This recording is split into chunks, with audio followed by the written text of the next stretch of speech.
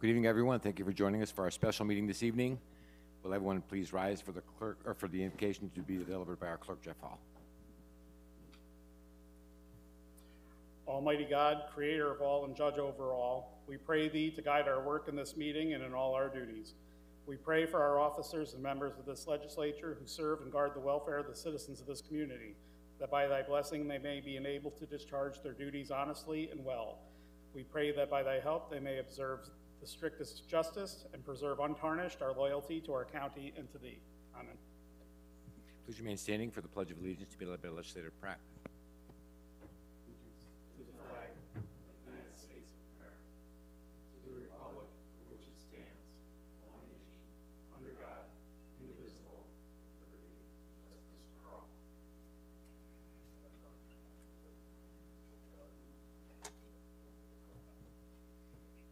Thank you. Will the clerk please take the roll? Mr. Fields. Russo. Absent. Ms. Pratt. Present. Ms. Present. King. Present. Mr. Constantine. Here. Ms. Gatta. Mr. Sosha. Here. Mr. Pascarella. Here. Mr. Paterni. Present. Ms. Ostolich. Here. Ms. Alano. Here. Mr. McGarry. Excused. Mr. Hughes. Present. Mr. McDonald. Here. Mr. Jasinski. Present. 13 present, 1 absent, 1 excused. Thank you. Our first order of business this evening is a public hearing on proposed local law D of 2021. Will the clerk please read the notice of this evening's public hearing? Please take notice that pursuant to Section 20 of the Municipal Home Rule Law, a public hearing is hereby called upon proposed local law D of 2021 to be held before the Legislature of the County of Schenectady in the Legislative Chambers in the County Office Building, 620 State Street, Schenectady, New York, on the 4th day of October 2021 at 7 p.m. for the purpose of hearing all interested persons on the question of proposed local law D of 2021 entitled a local law amending Chapter 125 Health Code Schenectady County Sanitary Code of the Schenectady County Codified Laws to amend regulations related to body art. Thank you. Any members of the public present tonight who would like to address the public hearing? Any members of the public present who would like to address the public hearing? Any members of the public wishing to address the public hearing? Seeing none, will the clerk please read any public comments submitted in writing relating to proposed local law D? There were no comments submitted. Thank you. No comments. Public hearing is closed. I'll now call to order our special meeting and ask the clerk to read the notice of special meeting. Please take notice that pursuant to subdivision 3 of section 2.03 of article 2 of the administrative code of the county of Schenectady, there is hereby called a special meeting of the county legislature by the clerk thereof at the direction of Chair Anthony Jasinski Sr. to wit. There shall be a special meeting of the Schenectady County Legislature on Tuesday, October 4th, 2021 at 7 p.m. by the call of Chair Anthony Jasinski Sr. in the Legislative Chambers, Schenectady County Office Building, 620 State Street, Schenectady, New York, for consideration of a resolution calling for a public hearing on Schenectady County 2022 program budget and 2022 through 2027 capital improvement program. Thank you. First item this evening is Resolution 132-21, sponsors the Committee on Rules. The clerk will read. Resolution calling for a public hearing on the Schenectady County 2022 program budget and the 2022 through 2027 capital improvement program. Any discussion? Seeing none, will the clerk please call the roll? Mr. Fields. Aye. Mr. Russo was absent. Ms. Pratt. Aye. King. Aye. Constantine. Yes. Gatta. Yes. Mr. Sosha. Mr. Pascarella. Mr. Paterni. Aye. Ms. Ostolich. Yes. Ms. Alano. Yes. Mr. McGarry is excused. Mr. Hughes. Aye. Mr. McDonald. Mr. Jasinski. Aye. 13 aye, 1 absent, 1 excused. Thank you. The resolution is passed. Again, we'll note for the record that the budget hearing will be held on Tuesday, October 12th at 7 o'clock p.m. in the Legislative Chambers in this room. This concludes our business for this evening. Is there a motion to adjourn? Is there a second? Second. All in favor indicate by saying aye. Those opposed, nay. Aye. Special meeting is adjourned. We'll now move to our first committee meeting this evening, which is the Committee on Health and Human Services, to be chaired by Legislator Ostolich.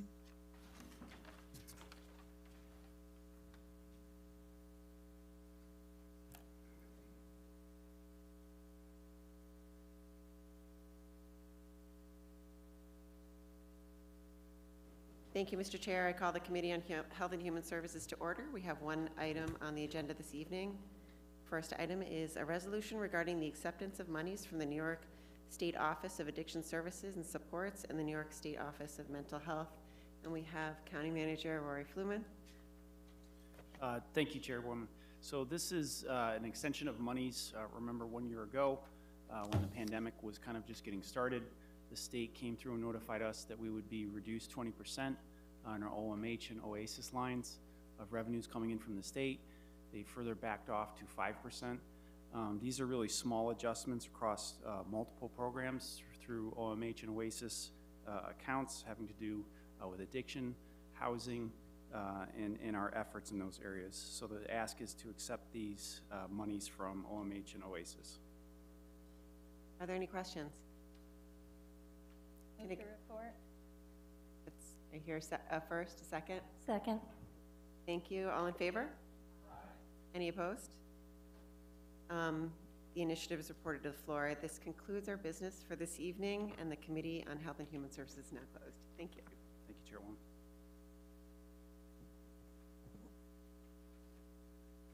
Thank you. Our next committee is the Committee on Labor and Civil Service to be chaired by Legislator Socha.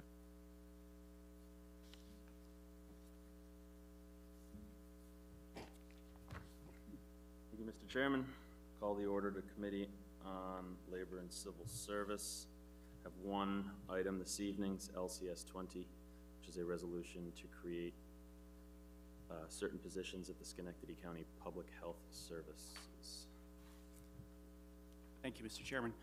This is an extension of the grant that we received from the State Health Department for testing in our schools. We are geared up right now to provide pool testing, which is not the discriminate testing for COVID-19, where you test each individual. The pool testing is where you take 20 different samples, and these are samples taken by someone at the school who's been trained to supervise the sample, just like you might have at CVS or at a pharmacy where a person is self-swabbing, putting it into a sealed package, that package going to the lab. The expense of, again, in testing, it's not necessarily the swab or the people that are doing it, but there's a lot of fees in regards to when the sample itself gets to the lab. So with pool testing, instead of just testing each specimen, you're testing 20 at one time.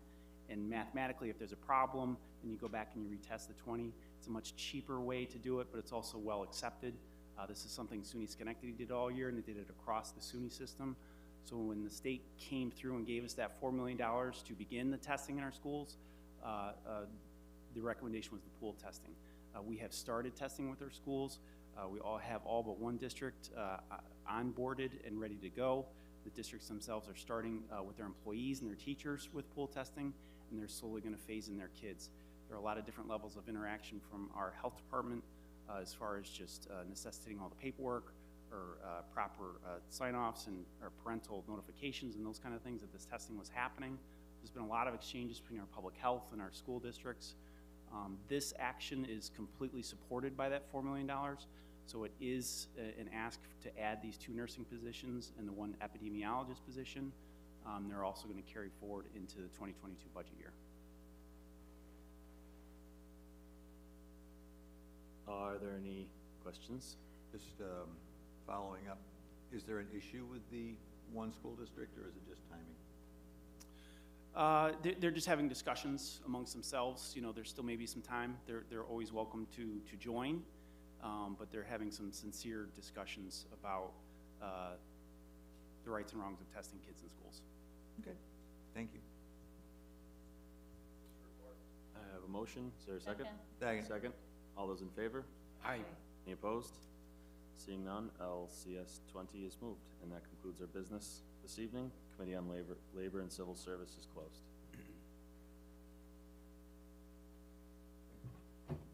Thank you. Our next committee is the Committee on Public Facilities, Transportation, and Infrastructure to be chaired by Legislator Tierney.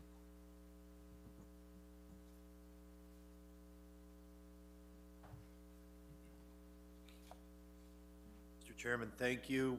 I'd like to call to order the Committee on Public Facilities, Transportation, and Infrastructure. This evening we have 3 items on the agenda. The first is a resolution to amend the 2021 Capital Improvement Program to provide funding for a streetscape project for certain county buildings. County Manager Fluman. Thank you, sir. This streetscape project was something that was authorized by this body back in 2019. The last picture of the description of this process is going to be the end result of this project. It's completely doing curbs, sidewalks, and some of the foliage and trees, all the way from the CDTA bus stop, all the way around the front of our building, all the way just right up to where the parking lot entrance is. We have just a lot of crumbling sidewalk out there. It's going to completely upgrade the project. Problem is since 2019, whether it's pandemic related, a lot of the materials and expenses have increased in costs. We're also going to be adding onto this project. If you ever get a chance to look at the courthouse, some of the marble is falling off the side of the building, and we've had accounts where we're going to address that, but the costs of masonry and all these projects that have gone out to bid came back extremely higher than anticipated. So we're able to, just like we did in our last budget year, sweep some accounts to build some money to finish the streetscape project and the marble project on the courthouse. But the ask tonight is for the extra money so that we can complete the projects, the $275,000. Questions? That's an appropriation from surplus, I assume. That is correct. Move to report. Your second? Second, all those in favor? Aye. Any opposed? Thank you. Our second item on the agenda this evening is a resolution regarding a circuit determination for roadway improvements at the intersection of Rosendale Road and Old River Road in the town of Niskuna. We have Paul Sheldon with us to help explain.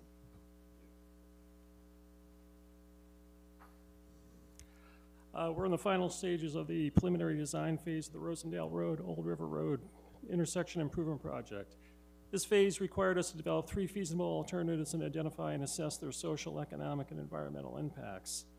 3 alternatives were progressed through NEPA and seeker process. Alternatives 1 and 2 were a T configuration with either a traffic signal or a stop-controlled intersection. Alternative 3 would replace the current intersection with a roundabout. On February 11, 2021, the proposed project alternatives were presented at a virtual public information meeting. The public was asked to provide comments at the meeting as well as provide written comments for 30 days after the meeting. The county received over 60 comments regarding this project. The grant specifically targets reduction of vehicle emissions through congestion mitigation. However, improving the safety of the intersection was also a high priority. The intersection currently has a crash rate 5 times the state average. The average signal and stop-controlled intersection do not meet the required objectives of reducing emissions and addressing the safety. The roundabout alternative meets the vehicle emission guidelines as well as providing the greatest safety improvements by introducing traffic calming. Impacts to adjacent homes have been minimized to the greatest extent possible. However, 1 single-family home will need to be relocated on its existing property. Any mitigation requirements, if necessary, will be adhered to as part of the structure relocation efforts. We will continue to work with homeowners throughout the design and construction, mitigate any visual noise and construction impacts due to the project. Replacement of removed vegetation due to construction, and we're providing additional landscaping, will be part of the mitigation process. New York State Historic Preservation Office has reviewed the Phase 1A archaeological survey report for the project site and has recommended completion of a Phase B, which we discussed at a previous meeting. This archaeological study is actually starting this week. The project is also outside the limits of any known rare or state-listed animals or plants. Any land clearing will occur outside the dates, which also could affect the northern long-eared bats. After review of full environmental assessment form, criteria within seeker regulations, New York State Historic Preservation Office, New York State DEC, it has been determined that the proposed roundabout alternative will not have a significant adverse impact on the environment. As project sponsor and seeker lead agency, we were requesting authorization for seeker approval. Once we receive approval, we will request authorization from New York State DOT and Federal Highway to begin final design and right-of-way acquisition. Thank you, Paul. Are there any questions? Move to report. Is there a second? Second. All those in favor? Aye. Any opposed? Thank you. The resolution is moved. And our final resolution for this evening for this committee is a resolution authorizing the county purchasing agent to offer for sale surplus equipment. Manager Fluman? So every year, we come to this body to ask to put certain items into surplus for auction. This year, we've got about 20 vehicles and another 12 pieces of machinery or public works and facilities equipment that we're looking to auction off. Just asking for approval from this body. Move to report. Is there a second? Second? Thank you. All those in favor? Aye. Any opposed? Thank you. That is also moved, and that concludes our business for the Committee on Public Facilities, Transportation, and Infrastructure. Thank you, sir. Our next committee is the Committee on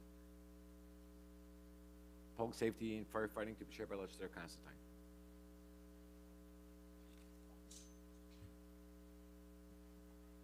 Thank you, Mr. Chairman. Call to order the Committee on Public Safety and Firefighting. 3 items tonight. The first 2 are informational presentations. So I'll start with seniority and good looks. Our Sheriff Dominic D'Agostino and Under Sheriff James Barrett is with him, and I'll let him start the presentation and introduce his staff accordingly.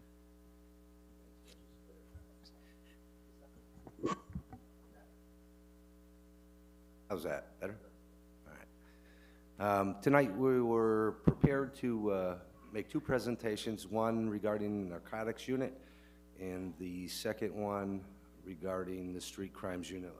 We'll start off with the narcotics unit, Inspector Foster. The narcotics unit's been in existence since 2016 when Inspector Foster came on board with us. They've done some great work here in the county. The past year and a half has been rather challenging given the COVID epidemic and also some issues with bail reform and discovery issues. But without further ado, we'll have Inspector Foster come up and present for us. Yeah, I'll move over for you, Chris.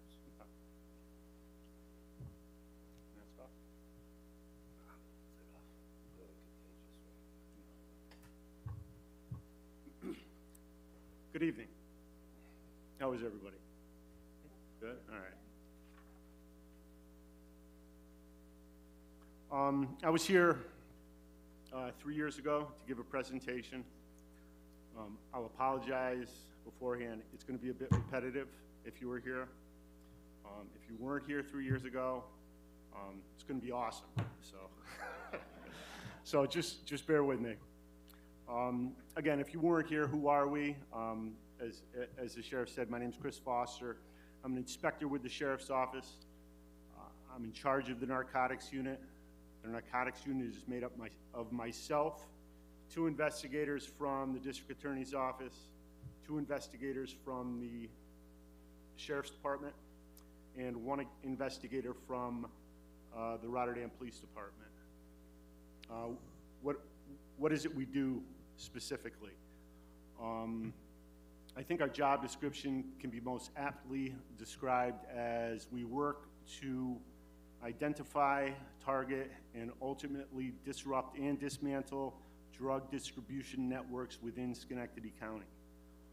We will go outside of Schenectady County as cases dictate, but for the most part, we're charged to take care of the county here.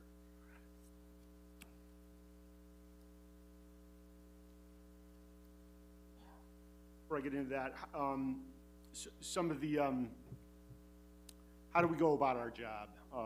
Just real loosely, we employ a lot of different investigative techniques in a narcotics investigation, including but not limited to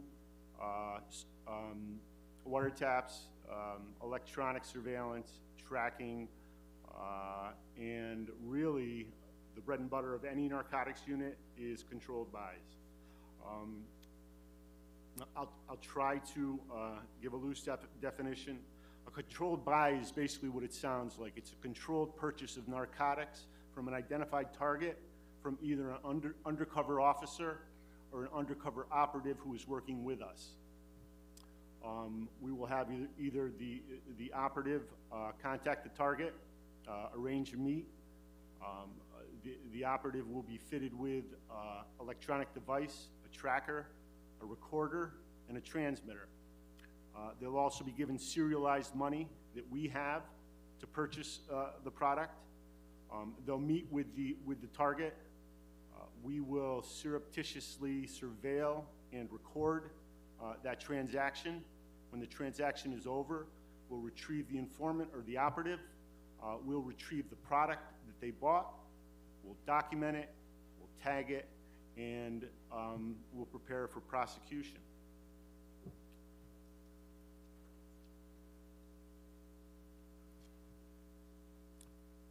control buys. The chart breaks it down into drugs.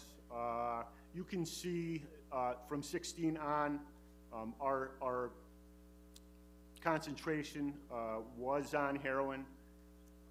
It is a scourge. It is ruining communities. It is killing people. That's our focus. That's been our focus since we've been here. You know, but like I said before, we do not ignore the other drugs. We will target cocaine. We will target crack. If you name it, we'll target it. I said the last time I was here, if you're selling it in Schenectady County, we'll buy it. We're aggressive. Just to touch base on 20 and 21, 20 you can see certainly took a downturn. In the beginning of 2020, they enacted bail reform, which impacted us in how we do our job. And then a couple months later, the world ended, so that impacted us too. So you can see 21, we're trying to get our legs back underneath us, and we're doing okay.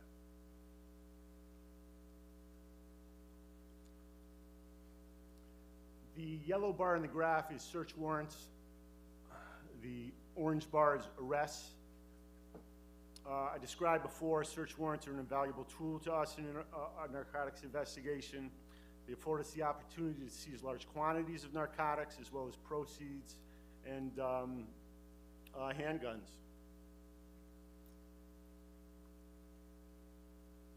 Handguns. Since 2016, when I got there, we have recovered, seized, or purchased those. 22 handguns, 2 reported stolen, 5 are ghost guns. I'm going to be touching on ghost guns in a little bit. 13 assault rifles recovered, 10 reported stolen. 15 automatic, fully automatic machine gun assault rifles, ghost guns. 4 shotguns, thousands of rounds of ammunition, 30 magazines, 4 silencer suppressors, and 1 bulletproof vest. Again, those are all firearms and equipment that we either seized or purchased. Currency. Again, since 16, we have seized over $300,000 in cash. Most of that cash was taken in search warrants pursuant to an investigation, a narcotics investigation. Some of it is taken off a target, incident to arrest. Some of it has been recovered on a vehicle stop, subject to arrest. But for the most part, the majority, probably 80% of that $300,000 was taken in search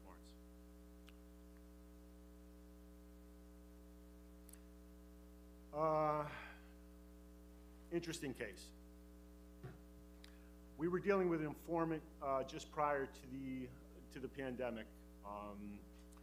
Informant was reputable, had done some work for us already. They were buying heroin, and on this particular day, they told us about a target that they were dealing with. We'll call him street name of Prince. Described Prince as a regular heroin dealer. This informant had bought from them numerous times in the past. And he drove a blue Impala. We had the informant contact Prince. Prince showed up. We went through our procedures, and the informant bought that. That's about 70 bags. That's about 7 bundles. Heroin is sold in bags, individual bags. They then pack them into packages of 10 and wrap them in little rubber bands. And you can see each rubber band pack is 10 bags of heroin. That's called a bundle. There's probably about 7 bundles in there. When we did this case, you know, nothing really remarkable about this target that we could find. You know, we did the buy, and the plan for him was to do another buy the next week and arrest him and move on. That changed. After that we started continuing on our existing cases, which took us all over, really the Capital District, primarily in the city, some in Rotterdam.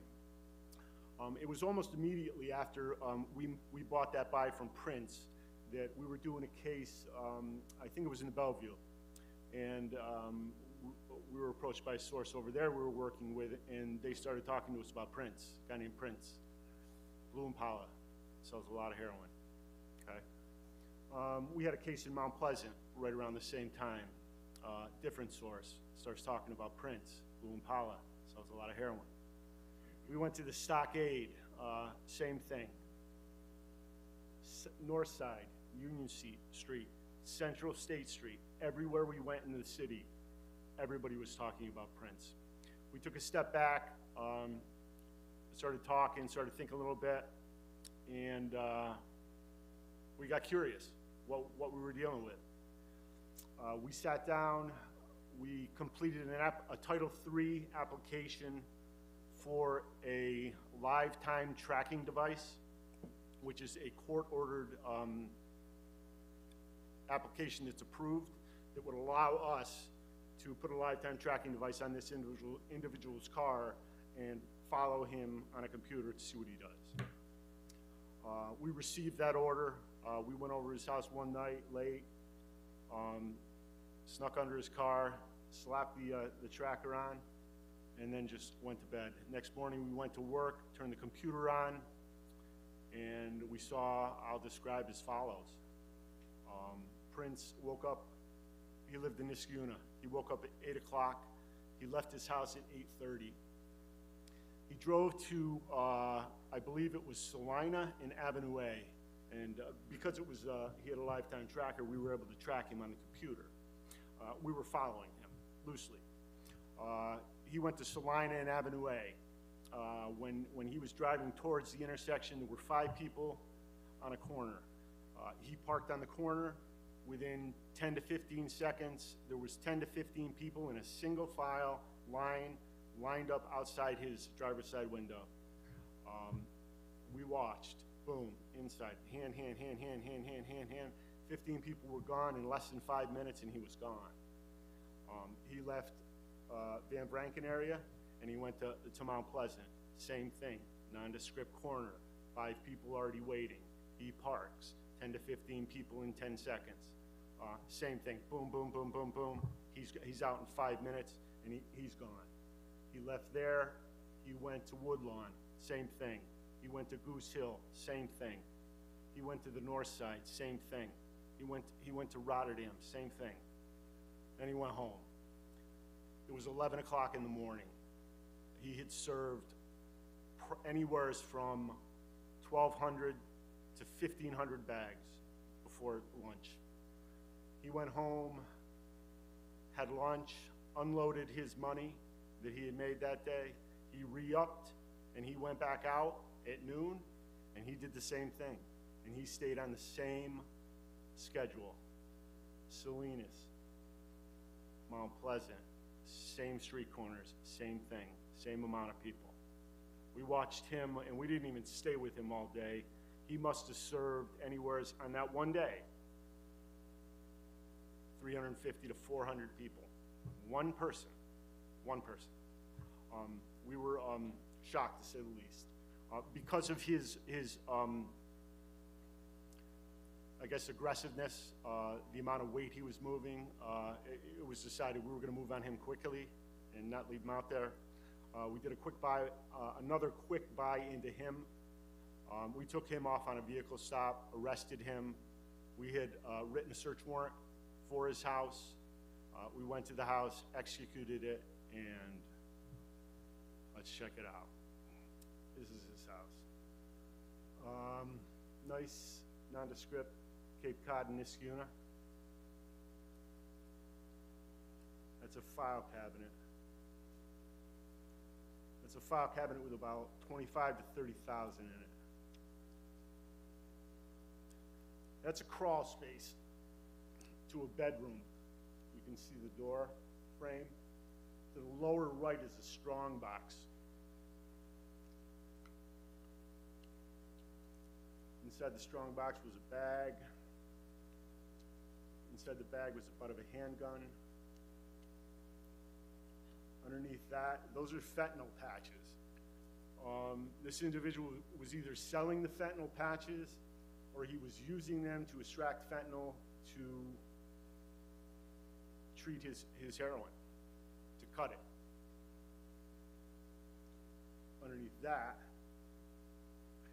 right there is a kilo of raw heroin.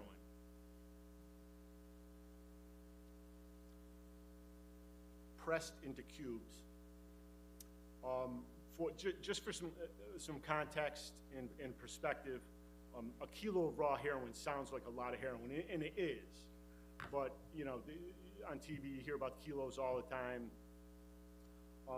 I've been doing this for 33 years. You know, in my office, I have narcotics investigators with over 100 years experience. We have never seen a full kilo of heroin. Moreover, we were advised after this seizure that kilo was, and I believe still is, the largest raw heroin seizure in the history of Schenectady County. That's a lot of heroin. The fact that he was doing what he was doing alone with that weight blows me away. Blows me away. That's a money counter. Very rare to find a money counter. When you find one, you're dealing with somebody that's dealing with high six figures, maybe seven. We've seen him before. Doing the math with this individual, he was probably doing that easy. And that was his handgun. That's a .357 snub nose. It was loaded.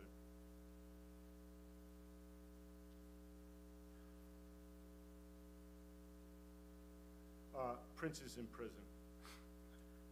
He's all done. If I could just speak to him a little bit. Again,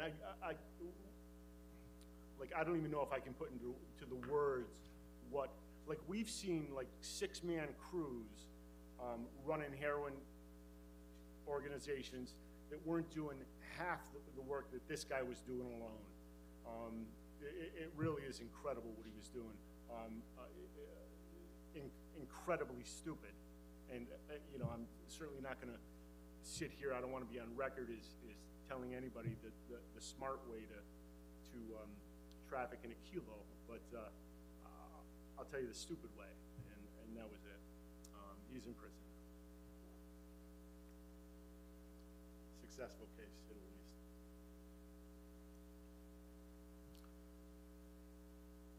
Another interesting case. We were dealing with an informant at the time who was doing good work, providing what we were describing to be mid to major dealers. We described them as somebody who's routinely capable of moving ounces or multiple ounces and will rarely sell below ounces. This person was providing that. They had put a couple targets on the table for us. We were doing some good work with them, and then one day we were working with them, and they said, "Hey," and they told us the story. And the story was this: he said, "Look," he goes, "I know I'm doing this work." He goes, "But he goes, I did a federal bid in a federal penitentiary years ago." He said, "I did it with a guy who has since got out. That guy lives in Fulton County. He described him as a machinist by trade, lives on a farm out there. The reason he was telling us this is he said that this individual had recently started a ghost gun manufacturing business. Ghost guns. I'll try to give just like a real loose definition of what they are. I'm sure you've seen them in the news. Again, loosely,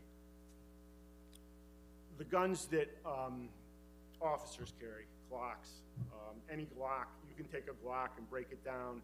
That gun will break down into 5 pieces. Each 5 pieces has a serial number on it.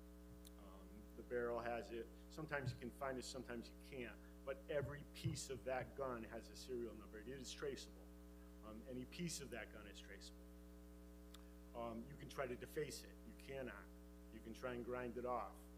They'll retrieve it with a spectrometer or acid. You can't remove it. A ghost gun is, there are companies, websites around the world, some reputable, most not, where you can, if you know how, purchase pieces of gun. So, Glock 23, for example, 5 pieces, all right? I'll buy the barrel from this company in Belarus. I'll buy the slide from a place in Russia, you know, someplace else. But I'll buy them all in pieces. None of them will have serial numbers. None of them will be traceable. None of them are identified. You get those pieces in the mail, you put them together, you have a fully functioning Glock 23 and untraceable. That's a ghost gun. So he tells us this. He says he wants me to start moving, his story was to our guy, I want you to use your contacts with the gang-affiliated drug dealers in Schenectady, let them know that I have these untraceable guns, and I want to start supplying them. He came to us, told us his story. The ghost gun thing, I had read about ghost guns. We had never seen a ghost gun. We know they're around, but you know, we took his story a little skeptical, but we figured why not? You know, if half of what he's saying is true, it's worth a case. We had him contact this guy. They met. This guy was going to bring down some samples. If we liked them, we were going to buy them. He came to Schenectady. He met our guy, and we bought this. That's a 9mm Ruger semi-automatic handgun. That is not a ghost gun. I believe that was stolen out of North Carolina. The thing on the front of that is a factory machined silencer or sound suppressor. Anybody that's ever seen a movie growing up, you've seen those, you know, bad guy takes the gun out, screws it on, boom. Like, you pretty much have to, just from watching TVs and movies, you think they're everywhere. Again, 30 years, or for me, 100 years experience in my office, nobody in my office has ever seen a silencer in the field, ever. After we bought this, I contacted the ATF. They came down, we met. We went over the case particulars. He was deemed to be an appropriate federal target for gun manufacturing, and we proceeded and worked with them. We had our guy contact the target, bring down some more stuff. We like it, we'll buy it. We bought this. Those are 5 fully automatic M16 machine guns. They are totally untraceable. There are no serial numbers to be found. There are no identifying marks. Those guns do not exist. Those are ghost guns.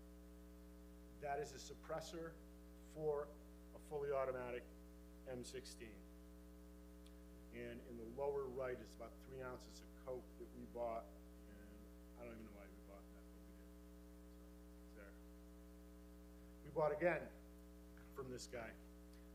That's 2 fully automatic M16s, fully untraceable, over 3 Glock 23s. They are also ghost guns. No serial numbers. They don't exist. They are all over a Uzi submachine gun, fully automatic, totally untraceable. No serial numbers. That gun doesn't exist.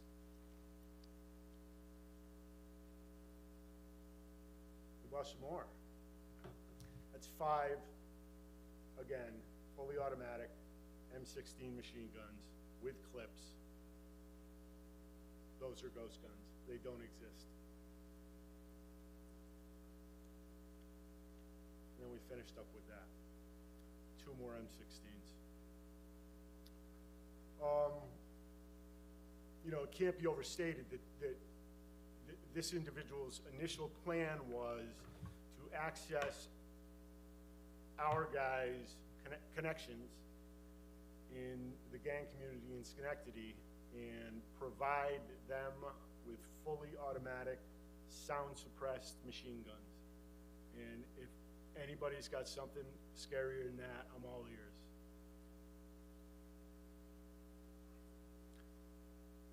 We did a search warrant on his place out in Fulton County. We found exactly what you'd think, gun making, just guns everywhere. I mean, this guy, he had just started up and running, uninterrupted, frightening, to say the least. He's back in federal prison. That was an interesting case. Assist other agencies. Narcotics agencies are competitive as a rule. We just are. There's also an extreme amount of cooperation between us. All those agencies, to name just a few, and there's some off of that, we've worked with all of them on cases that we needed help with. And I stated before, conversely, we've been contacted by all those agencies on numerous occasions to help them with their cases. Cooperative. That's my thank you page. I want to thank everybody here. You know, and I said this the last time. You know, it's not an easy job, but it's necessary. We enjoy it. And we appreciate the support, specifically from this body. Thank you so much. Thank you so much. Questions? Comments? Christian? So I just want to thank you, Inspector, for a great presentation. I was here 3 years ago, and it still is a wow factor, so we appreciate the efforts that the force, your team, and the sheriff, and the combined arms of all the competing yet collaborating agencies bring to our community. When I think about, you know, I think back in 2015, 2016, we said, let's put a big sign out that says, you know, if you want to do business here when it comes to drugs or guns, you know, we're gonna take you down. And it's clear to me that in 2016, we took 158K off the streets, and ever since it's been 30 or 40, which means to me that you guys are really putting the effort in. I'm concerned about those ghost guns. I'm concerned about the impact that they can have in our community to the safety of the sheriffs and the deputies and the others that are out there protecting us.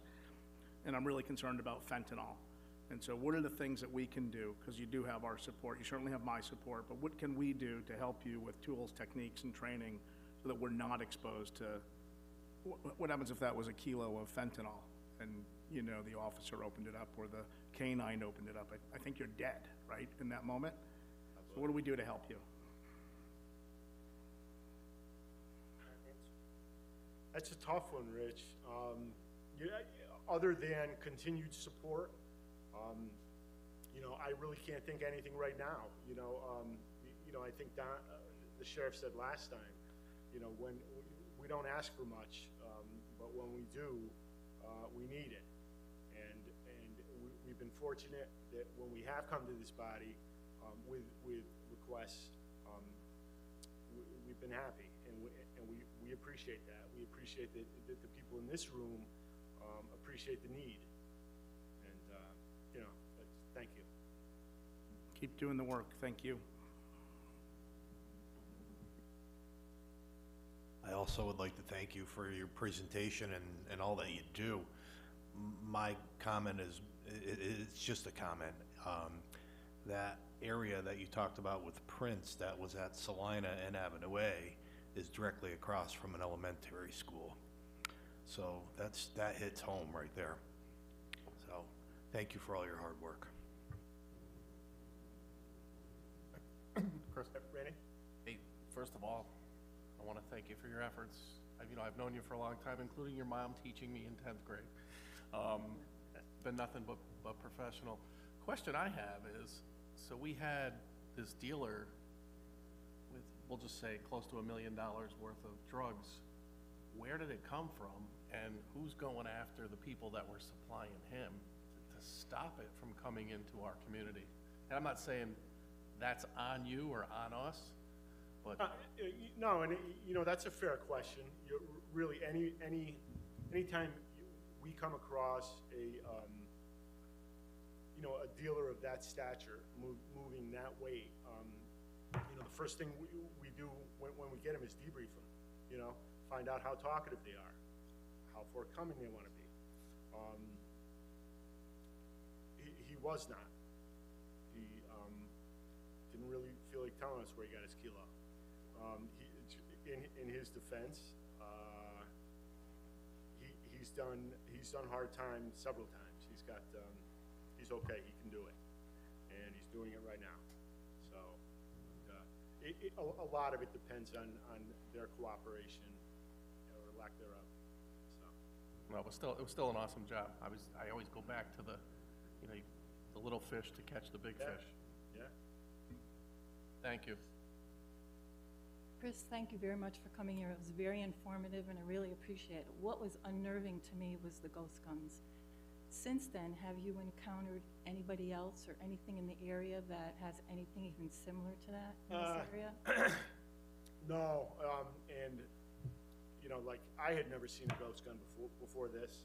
I just saw I think it was the Daily News, NYPD just took down a case with a warehouse of ghost guns. They are, the fact that they're here is sobering. What they can become is terrifying, terrifying. And not to really get off on a tangent about this, but there's a very real possibility that ghost guns could change the conversation that is being had and has been had for years regarding gun control in this country. Background checks, waiting lists, all of this, permits. They make those arguments obsolete. Doesn't matter. Background check, all you need is a computer and the know-how. And you saw what one guy was able to do on a farm in Fulton, but I'm not smart enough to figure that out, so. That's frightening. My thing. Thanks for your efforts, really. No. Appreciate it. Anyone else? I'd just like to thank, for your hard work you do here within the city and around the county. Just trying to make it safer for the residents here, and just your protective use of technology and all your efforts that's happening.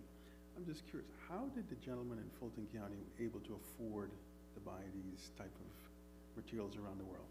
He's buying pieces. That's all. He was a machinist by trade.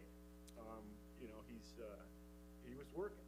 He wasn't just a guy in a little shed on his farm just putting these together. He had a business. He had money, and really, buying pieces of guns is a lot cheaper than buying a whole gun. If you just need a little barrel like that, I don't know, $10. This shows the depravity of both sides.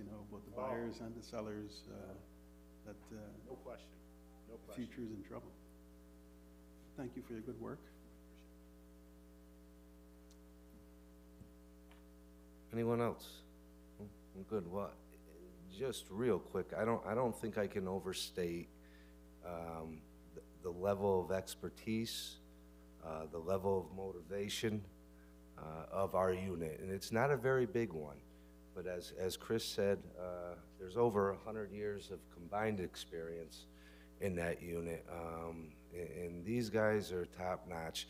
When we started this, the inception of the narcotics unit, it was never our intention to go after the user.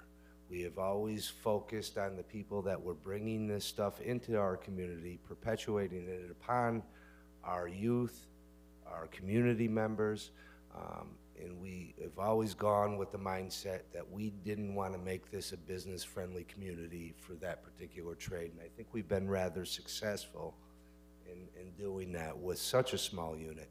So, you know, my heartfelt congratulations and thanks goes to Inspector Foster and his unit. They do one hell of a job for us over there.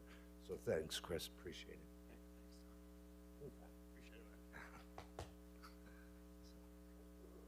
Anything else? Thanks, guys, appreciate it. Thank you, Inspector. With that, our second item will be a presentation by the Schenectady County Sheriff's Office of Street Crimes. And Inspector Peter Forth is here with us tonight. Share the dais with the sheriff.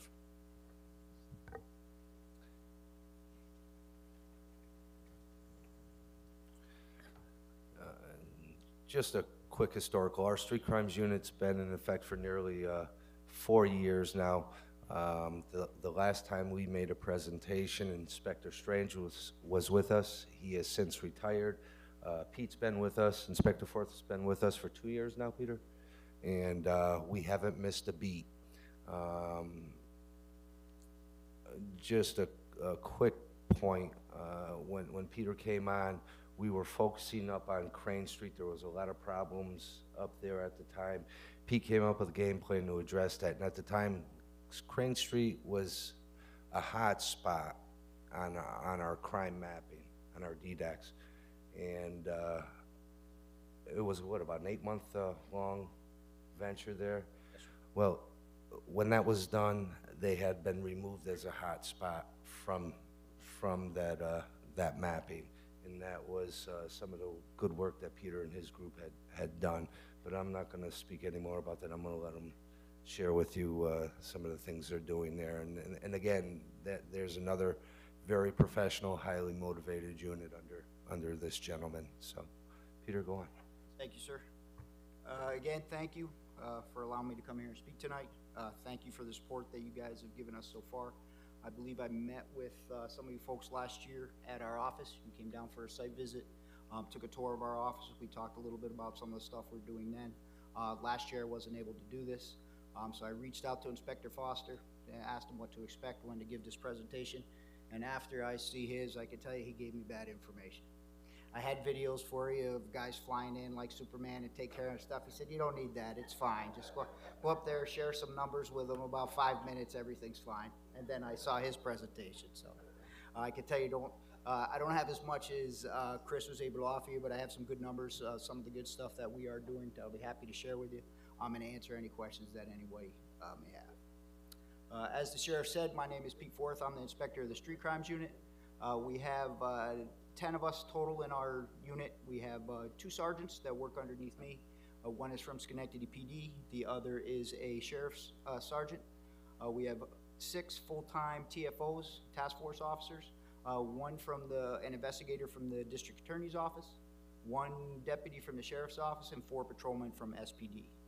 We have liaisons from every department within the county that unfortunately we can't have full-time, but we do work, they do work with us part-time, or any issues that bring us into their jurisdictions, we will deal with certain individuals from the different departments. We have some support services that work within our office. We have a full-time investigator from social services that is assigned to our offices, as well as a full-time New York Air National Guard analyst who works in our office with us, and a part-time analyst who works for the county who works in our office.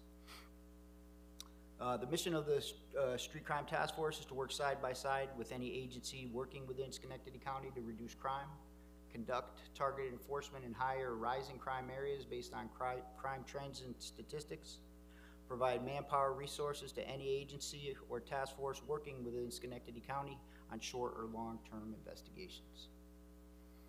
Here's some of the agencies that we have worked with. This is just within the last year. This is 2021 alone. We work with every federal agency that there are, as well as most enforcement agencies within New York State, like as you can see from tax and finance, right up to 4 or 5 different units from the state police.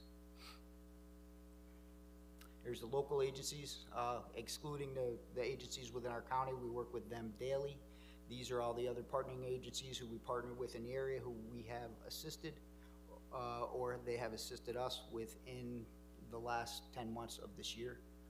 We worked extensively, we worked a lot with Saratoga County on a couple different incidents that they had going on. We worked regularly, as I said, with the departments within our county. So we have very, very good working relationships with most of the agencies in the area. A little bit about my staff. I should have mentioned before, we also bring a lot of experience to the table. We, with the exception of one individual in our unit, everyone on our unit has between 12 and 25 to 30 years of experience. So we bring a ton of experience to the table, which we are able to assist other people with. Our experience ranges from major crime investigators to crime scene investigators. We have a lot of very tactical folks on our unit, which are utilized a lot by other agencies in the area. We have a lot of trainers. Our guys work at the police academy and do a lot of teaching, so I can't emphasize enough the experience that the folks in my unit bring. Here's our arrests. This is 2021. Our arrest year to date, the orange line are the number of arrests that we've made year to date. I believe we're 255, or I think it's around 255 is the number. And there is our average, our monthly arrest. We average probably around 30 arrests a month. You can see some of the areas, the low spots are where we've worked, like in January. We were still doing a lot of work, which I'll talk a little bit more about with COVID. We assisted a lot with COVID. We were doing a lot of work in January, so our arrests were down a lot. In August, we had assisted with a couple other agencies that had bigger cases. So our numbers go down in some certain spots, but we average roughly 30 arrests a month. Here's our field contacts with folks. We're up to about 338 on the year. We get out and talk to a lot of people. I'll explain a little bit more why we're out there so much and some of the different things we do. But field contacts, just a little bit, I can tell you about field contacts go a long way in big investigations. So as Chris was explaining, some of those areas where people hang out and for illegal activity, we'll go up and interdict with people. Hi, how are you? What are you doing up here? Who are you hanging out with? What's going on? What can and what can't you do? Who are you? And we'll record a lot of that information. Those areas are high crime areas. That's why we're there. So inevitably, when a crime does happen there, they'll come back to us and say, who'd you talk to up there? We lay out those 340 field interview cards and say, we've talked to these people. They're consistently there on these days. These may be people of interest for what you folks may be looking for these other crimes. So field contact reports became really big probably 10 to 15 years ago of making sure to keep this type of information that before was in someone else's notebook left in their pocket in one person's head. So now with a lot of the technology, we're able to share a lot of the people who we're dealing with, why we were dealing with, in a bigger system for other folks to be able to look into to help assist them on other investigations. The types of cases we regularly assist with, everything you could think of, we're called on to assist with.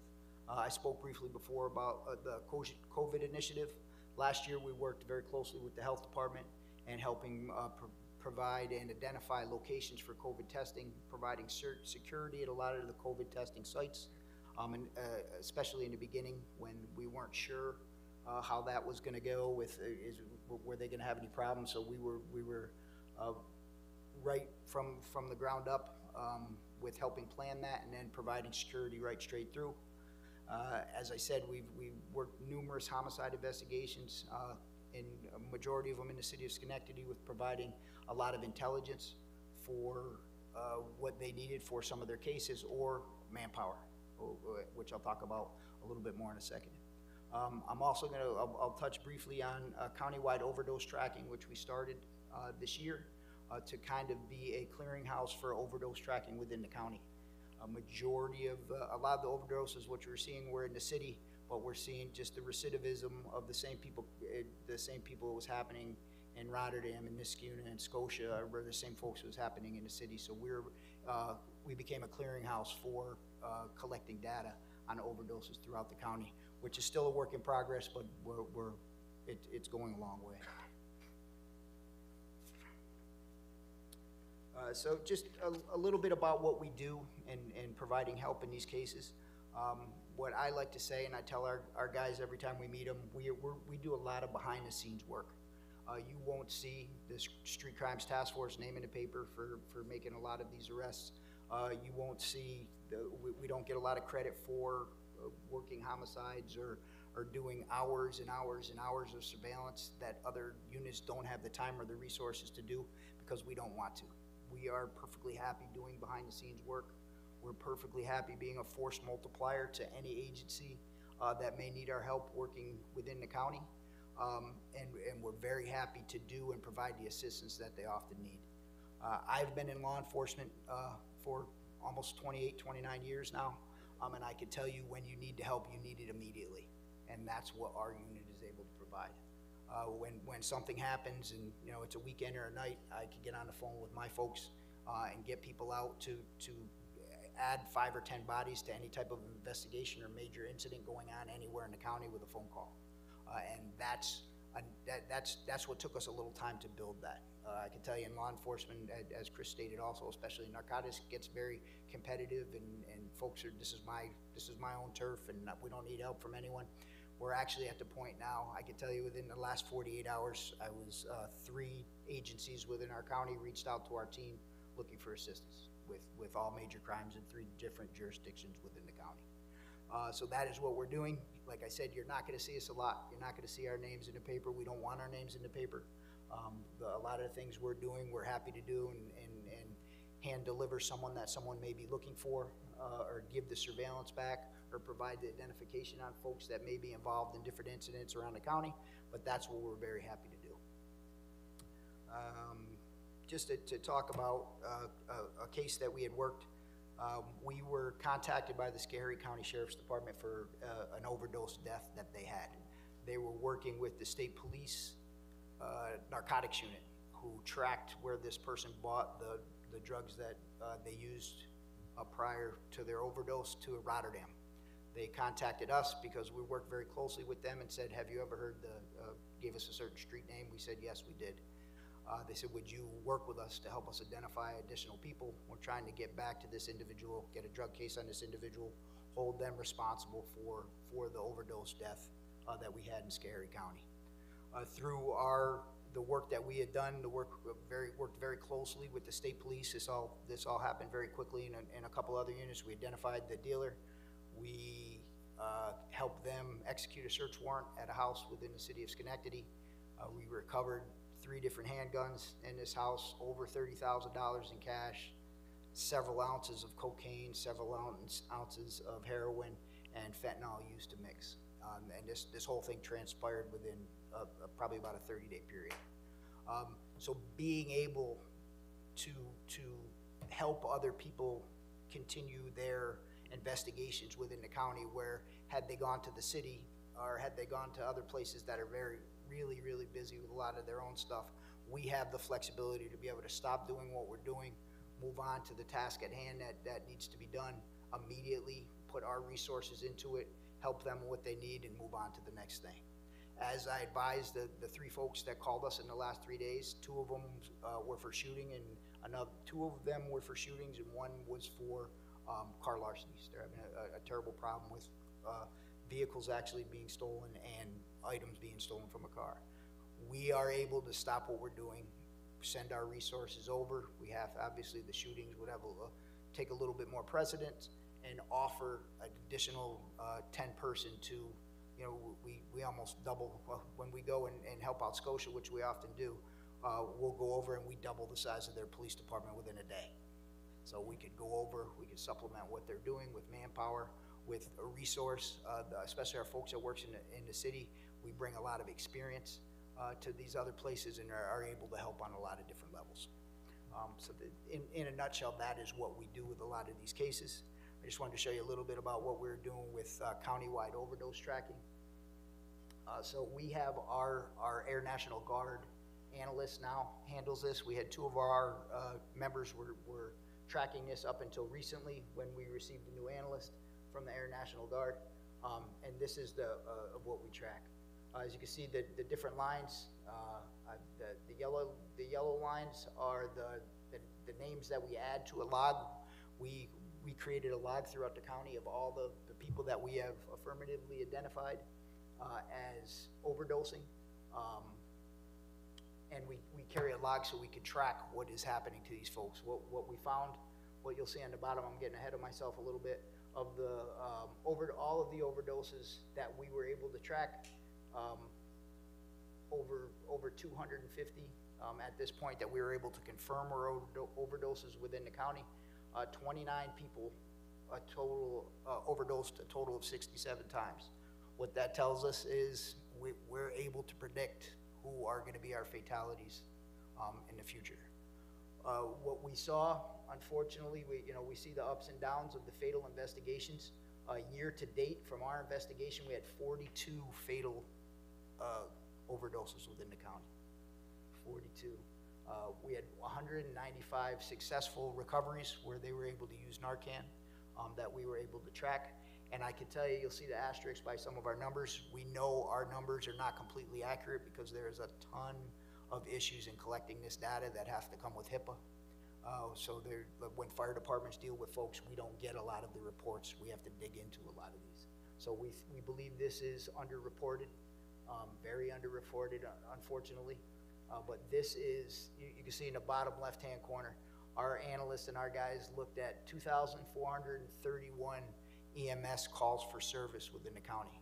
We go through those every day and try to come up with the ones that either are overdoses or definitely confirmed as overdoses or maybe overdoses. So that we stay pretty busy doing this. These are just some of the things we're doing. As I said, I think our biggest resource of what we're able to do is to be an instant force multiplier.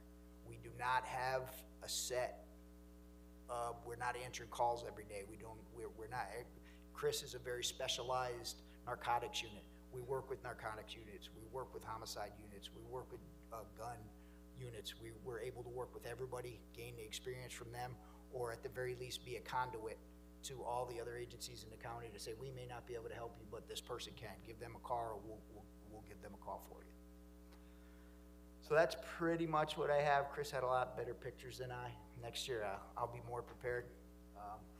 But if anyone has any questions for me, I'll be happy to answer them the best I can.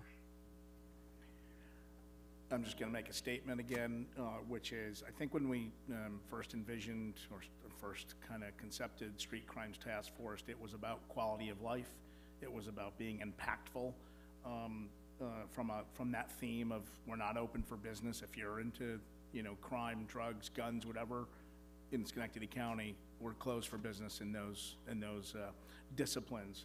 And so, from a disruption, a dismantling, a disablement, right, of those activities, I would simply ask that same question that I asked Inspector, which is, how can we help, right? What tools, techniques, and training can we provide so that we're giving you the capacity to be that force multiplier and to activate the actions that you need to take to improve quality of life. When I see those overdose numbers, I'd like to understand what we're doing with those, but how can we help you to improve the activities? You guys are on track for like 350 arrests this year, so that seems substantial. I can answer that in two parts. First, with the overdoses, what we are hoping to get to, as I said, is we want to be a clearinghouse for overdoses. We would, at this point, there's no tracking as a county for everything that's happening. The city tracks, each individual municipality tracks, no one is tracking on a county level. We're trying to get that to the point where we'll track for everybody. This goes back to all the bosses at the beginning of the month to let them know trends that they have going on in different municipalities. We send that out to them. What we're hoping to do is also connect with the health department, connect with places, some of the services that are out there for the folks that we know, those 29 people that overdosed 67 times, to be able to say, this individual, he's gonna be our next fatality, she's gonna be our next fatality, there needs to be some outreach. We've been working with Schenectady Cares, the program that the city has where they reach out to users and try to provide services to them. That we want, as I said, we want to be the conduit where we could pump that information out, not only to law enforcement, where we're giving information to Chris's unit, we're giving information to the city drug unit, to the DEA, to the state police. What we're finding out, we're helping with investigations there, but we also want to pump to help people, to bring what law enforcement does to a whole different level of being able to help a lot of the users that we have out there, to break the cycle for them, because it's what we're doing now, unfortunately, isn't working. I can tell you from my experience and the awesome job that Chris did with that case, you know, we got him, 2 more came up, you know, that are doing the same thing. So we have to try different things. This is part of the level of trying different things, working with different folks on different levels, to if we could take out the demand, then we'll keep working on the supply. We appreciate your efforts. Thank you. And the second part of your question about what could you guys do for us, I have to give the sheriff and the administration, they're awesome. Anything that we go to them with to say, you know, we need this for this, and whatever we already don't have, they're working really hard to get us. So resources for us, I've said to them before, manpower is great, but it's tough for everybody right now. I know most places can't get enough qualified folks to take the job. And along those lines, when I started taking tests 30 years ago, there was 1,200 people in Schenectady County signed up to take the police test. The last list, I believe, has less than 100. So it's very difficult to find qualified people right now. If that was anything I think we can give us more folks, I'd like to put on another shift. I tell you, we have plenty of work to keep everybody busy. No one sits around much in our office. Folks are busy every day, all day. And that's probably the biggest thing that we could ask for.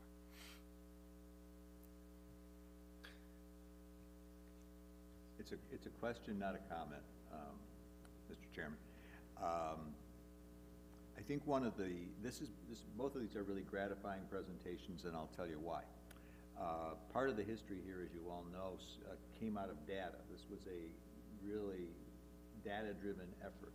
A number of our members were becoming distressed at the state data that we were seeing, data, whichever, and saying, "Can this be right? We're an outlier. What's happening here?" And you know, full credit to our chair. Took some serious time and analyzed those and put on his retired police chief cap and came back to us and said, "No, there's nothing wrong with this data. This is real."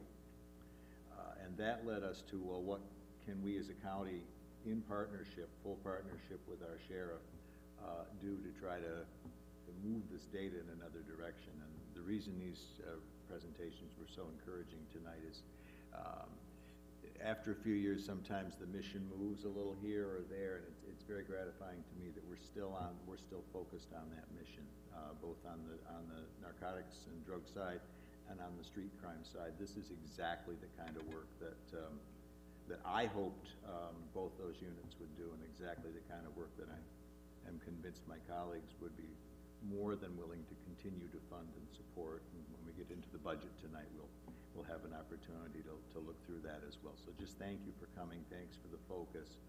You do have a true partnership here between the Sheriff's Department and this county legislature, and I'm convinced we're getting results. Thanks, sir. Thanks, Gary.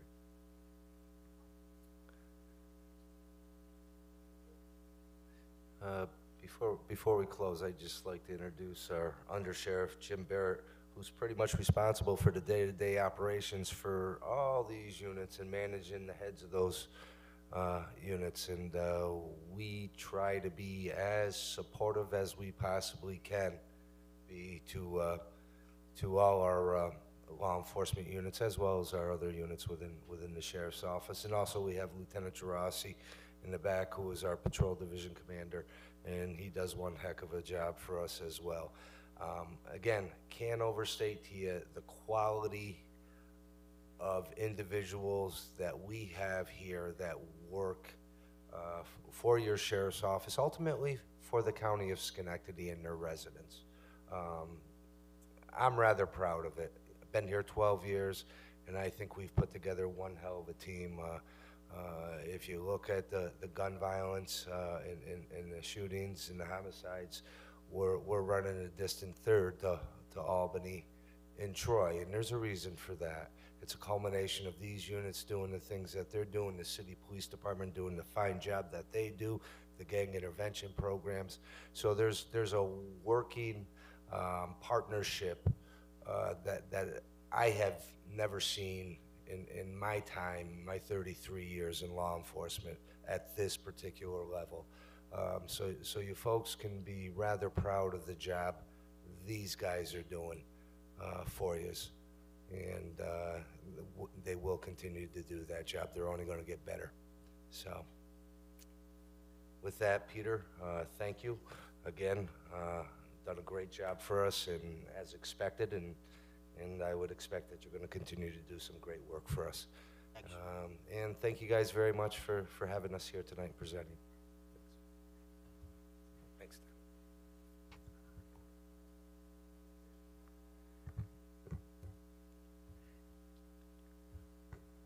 One final item up tonight is, one sec. ESF 11, resolution regarding the acceptance of monies from the New York State Department of Labor to support workforce development in Schenectady County. And with us tonight is Jennifer Bargy, Director of Workforce Development, to explain and answer any questions you may have.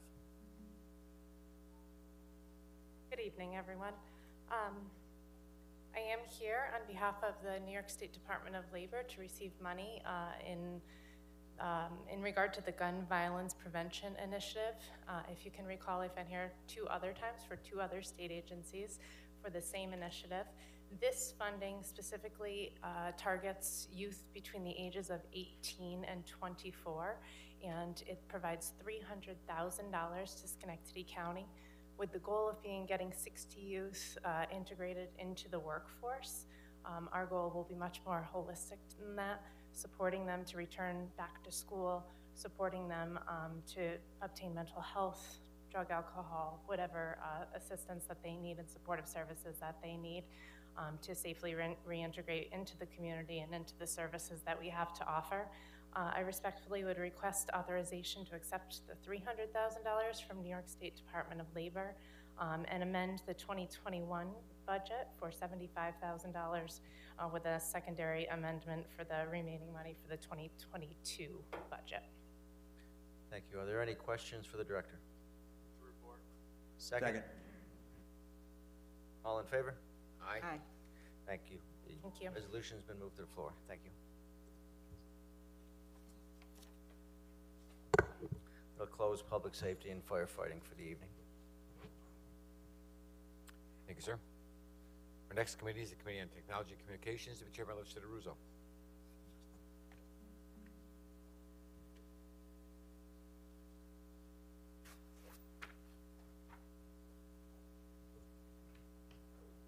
Thank you, Mr. Chair.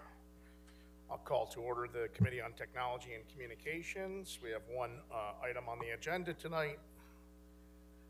Technology 12, a resolution to amend the 2021 Capital Improvement Program to provide funding for the implementation of a multi-factor authentication system for certain county employees. We have our CIO, Jeff Brunt, with us to give us an explanation on this surplus appropriation. Mr. Brunt. Sure, thank you. So in continuing Schenectady County's cybersecurity efforts, we want to implement multi-factor authentication to all users and employees throughout the county. It requires a user to provide 2 or more verification factors besides just a password. So users will be issued either a token that looks like this, or there's a phone app that can be installed on a phone. So either way, it will require a code for you to enter to gain access to a resource.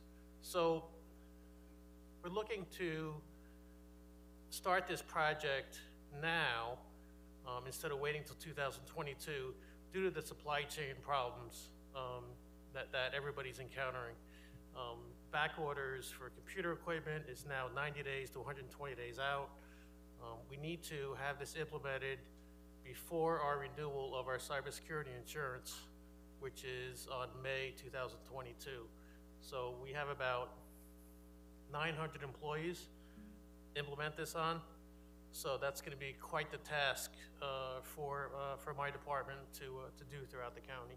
So we're asking for a budget amendment for 2021 for $56,000 to get this project underway. Any questions? Any questions? Move to report. And a second. All those in favor indicate by saying aye. Aye. Any opposed, nay. The motion is moved. Thank you, Mr. Brutt. Thank you. And with that, I'll close the Committee on Technology and Communications, Mr. Chair. Thank you, sir. The last committee meeting of the evening is the Committee on Ways and Means, to be chaired by Legislator Fields.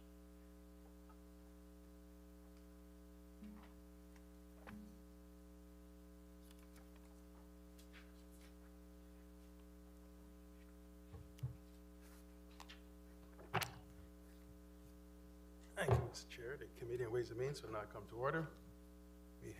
We'll go a little out of order this evening and just start off with items starting from TC 12, which we have heard in various committees. Mr. Chairman?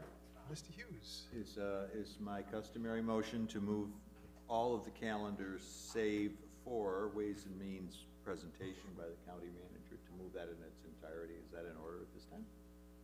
On behalf by motion by Mr. Hughes to move the entire agenda from TC 12 on. Now, second, Mr. McDowell. All in favor? Aye. Any opposed? The entire agenda, except for the presentation, has been moved. Thank you very much. So with that, this evening we will have a presentation by the county manager on the 2022 county budget. I don't know if the staff will be joining you also, or? Staff are always welcome to join. It's good to have a nice concert.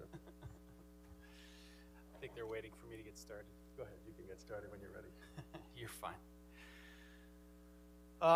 Well, thank you everybody for hearing me out and listening to my presentation tonight. Hopefully everybody was able to take a look at our document. Just quickly, a couple of changes about the physical document itself. We realized pretty quickly this year, because there's always a time crunch, a time frame to be able to assimilate all this information and get it into one document. There's always about a 4, 5, 6 day lag where we've got to get it to the printer and get it back. And lo and behold, we have our own print shop down at Board of Elections, so they were wonderful. They can do these documents 300 pages, 30 copies in 30 minutes. It was truly a wonderful thing. Hopefully the binding holds up. Mine has. And it's just a great resource that we have down at our Board of Elections to be able to bind these physical documents. What's that? Well, we do have a digital copy, and I believe that you have one. It's about choice, I would like to think. So, beyond that, at some point we would like to submit this physical document to GASB, which is a government accounting board, for how budgets are presented. In accommodation to how the public can read it, easy to use. So we've added some user guides, glossary. In the years to come, we're going to be adding more charts and documents. The document itself is moving along and progressing as we move away from IFM to Munis. It's going to be easier to move tables and move additions and subtractions of the things that we have now. I know it's kind of a hard concept. You think, oh, you just put things on spreadsheets and things can move from A to B. We have a very outdated financial software structure in this county as of the last day of September. On the last page of this document, there's some pictures, but a very nice kind of ceremony in finance where we had a switch and a light, and we moved from our old IFM system to our new Munis system. So as of the last months of this year and next year, will actually be on a productive, easy-to-use financial system that most other large entities have. So we're all looking forward to that. Those are some of the kind of the boring details, but we'll get started. So on the front cover, just some good representative pictures of some of the highlights of things that have happened this year. Up top is the Begley Learning Center grand opening, Dr. Steady Muno, transformative change to our library where people can come and study at our community college, all with support from this legislature. We have some pictures of some nurses at one of our mass pod clinics from Rivers Casino. Bottom right-hand corner is our senior long-term care picnic. That is Bill Frank with a veteran who runs our veterans program here within the county. And then bottom left is one of our county clerk's naturalization ceremonies that occurred this summer. This year, we have good news.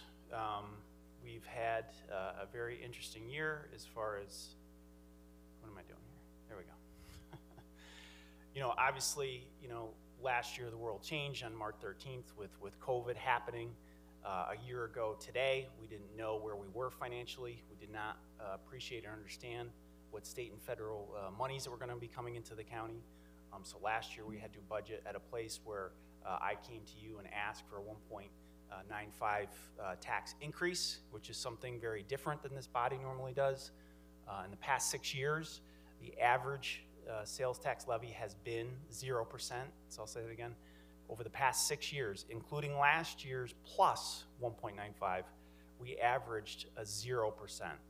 This negative 1% property tax decrease that I'm offering today will get us to that 0% over the previous 6 years.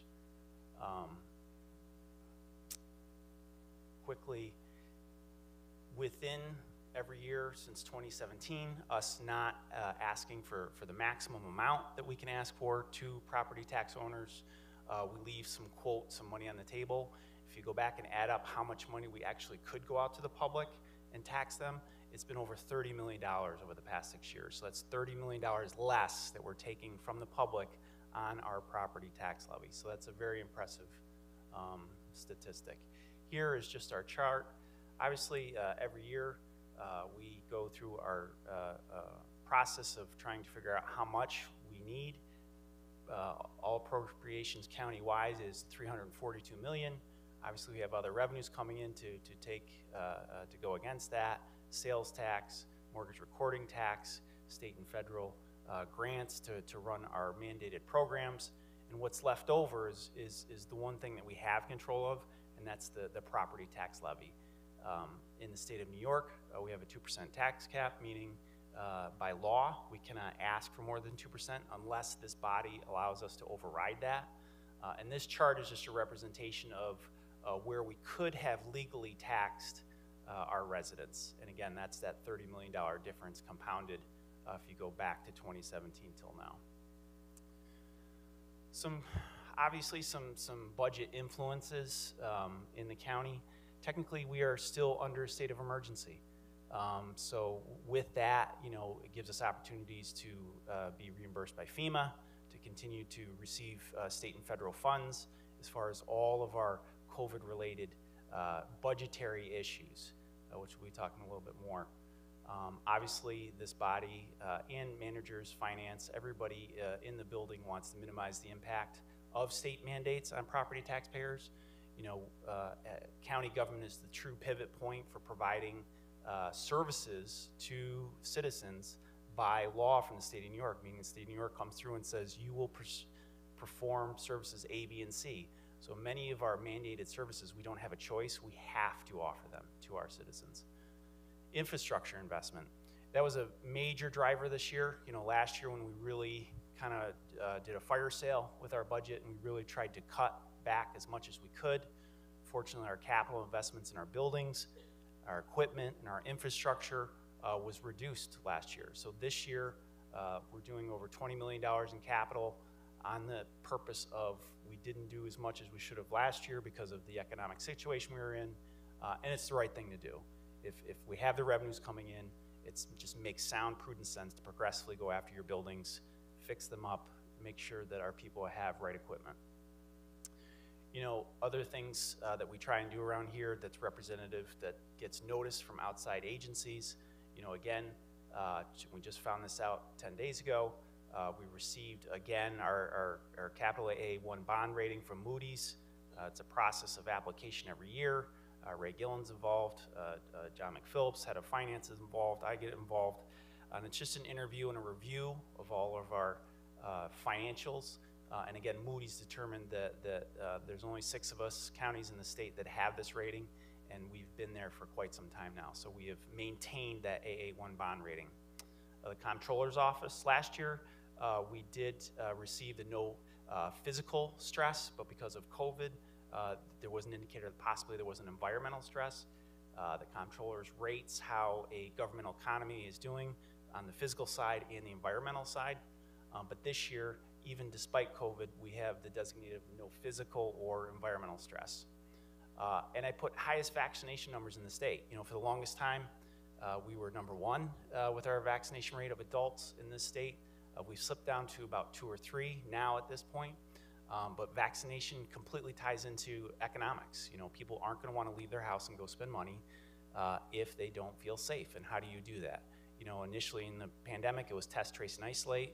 And the minute our county had the ability to vaccinate as well, we hit it hard and we hit it strong, and our vaccination numbers are higher in the state, and that's proven by how much sales tax revenue is coming in.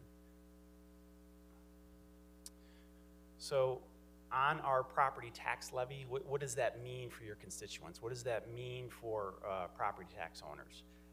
You know, truly, county property tax is only about 21 cents out of the average dollar that is paid by the property owner. You know, 79 cents continues to be paid mostly by the school district. Other fire, other districts are involved in that. And even our 21 cents, most of that is for mandated programs, Medicaid and other mandated programs. Again, we always say this a lot. You know, if we didn't have Medicaid, we might not even have to have a property tax. So that's a significant statement.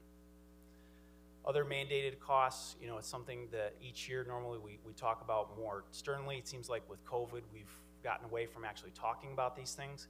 But all these are huge drivers for our budget. Medicaid, TANF, safety net, that's our Department of Social Services, child welfare, community college chargebacks, every moment where a citizen of Schenectady goes to a different county, to a community college, children with special needs, early intervention, preschool education, indigent legal defense. Every single citizen has the right to counsel. The county pays for that with state funding. Probation, JD PINs, youth detention costs only continue to rise, foster care, and of course, public health. We have many layers of good news in this budget. You know, one of the drivers for why we could do the -1% property tax levy, some larger economic trends have been happening. Stock market has been going up. And we've had some employees retire. Last year, this body authorized an early retirement. And every time a person with a longer years of service retires from a lower tier in the pension system, it's less expensive for us to pay into the system. So the DNAPLI and the Comptroller's Office gave all municipalities good news this year that our contributions have decreased.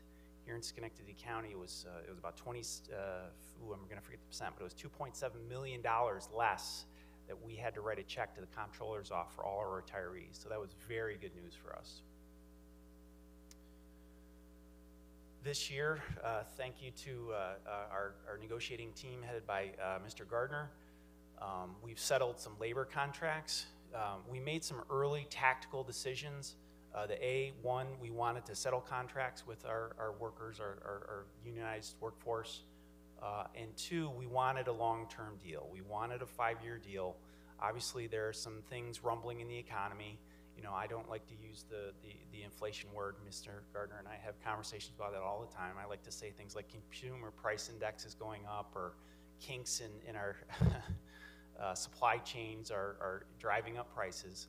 But the facts are, it was a good thing for us to lock in for 5 years, and we did.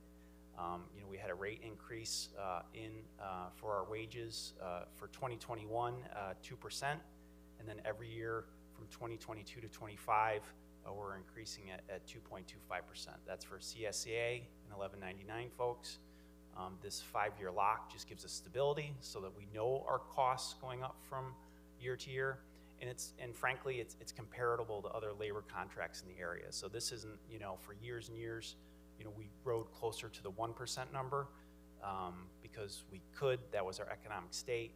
But this is more reflective to not only the hard year that our labor has gone through, but what we can provide them in a cost-effective and responsible manner. And the last thing we have there, one of our things we put into our labor contracts this year was paid family leave.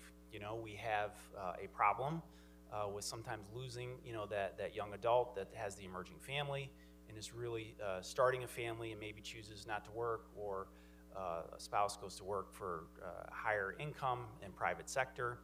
So we have that spot where we lose good employees 2, 3, 6 years in. So paid family leave, every employee here in county government has the right to FMLA. That's only to hold your job. So say if a female has a baby, or a husband of somebody who has a baby wants to take time off from their work, they can by law here in Schenectady County for 12 weeks, but that's FMLA, that's unpaid. So you can take your accruals, but you're not getting paid. We put into our contracts a paid family leave for 8 weeks, 2/3 pay, maxing it $1,000 a week, to do the right thing, go bond, be with your newly born, whether it's your own child, an adopted child, a foster child. We believe this is going to help us retain that younger age employee. One of the things that I really tried to stress when I became manager is I'm not doing this alone. I have a lot of managers I need to lean on as far as managing 1,300 people. So one of the things I'd like to start to do annually is just kind of reflect on the new management faces here. These are folks that in 2021 or close to previous to that have taken on managerial roles. We have Arthur Butler, head of Human Rights Commission, who's been a wonderful adjunct to our HR department, EAP. Anytime we have human rights conditions or issues with our employees themselves, he's been a wonderful person to be able to dispatch to assist and help. We have Steve Luciano, new head of facilities department, comes to us from the business and construction trades and has a really good handle on moving projects at a nice rate. We have Mr. Charlie Davidson in the manager's office, our new sustainability coordinator. Has been tremendous help to Jackie and myself as far as dealing with department heads and ongoing management. Joanne DeCerbo, longtime employee, but last year we talked her into taking a management role, which she did and did willingly. She's been a wonderful EAP manager to be able to dispatch when employees are having problems, help them bridge into our platform of videos for our when people have problems at work. Todd Zbitnewski comes to us with 20 years experience. He's our new nursing home administrator.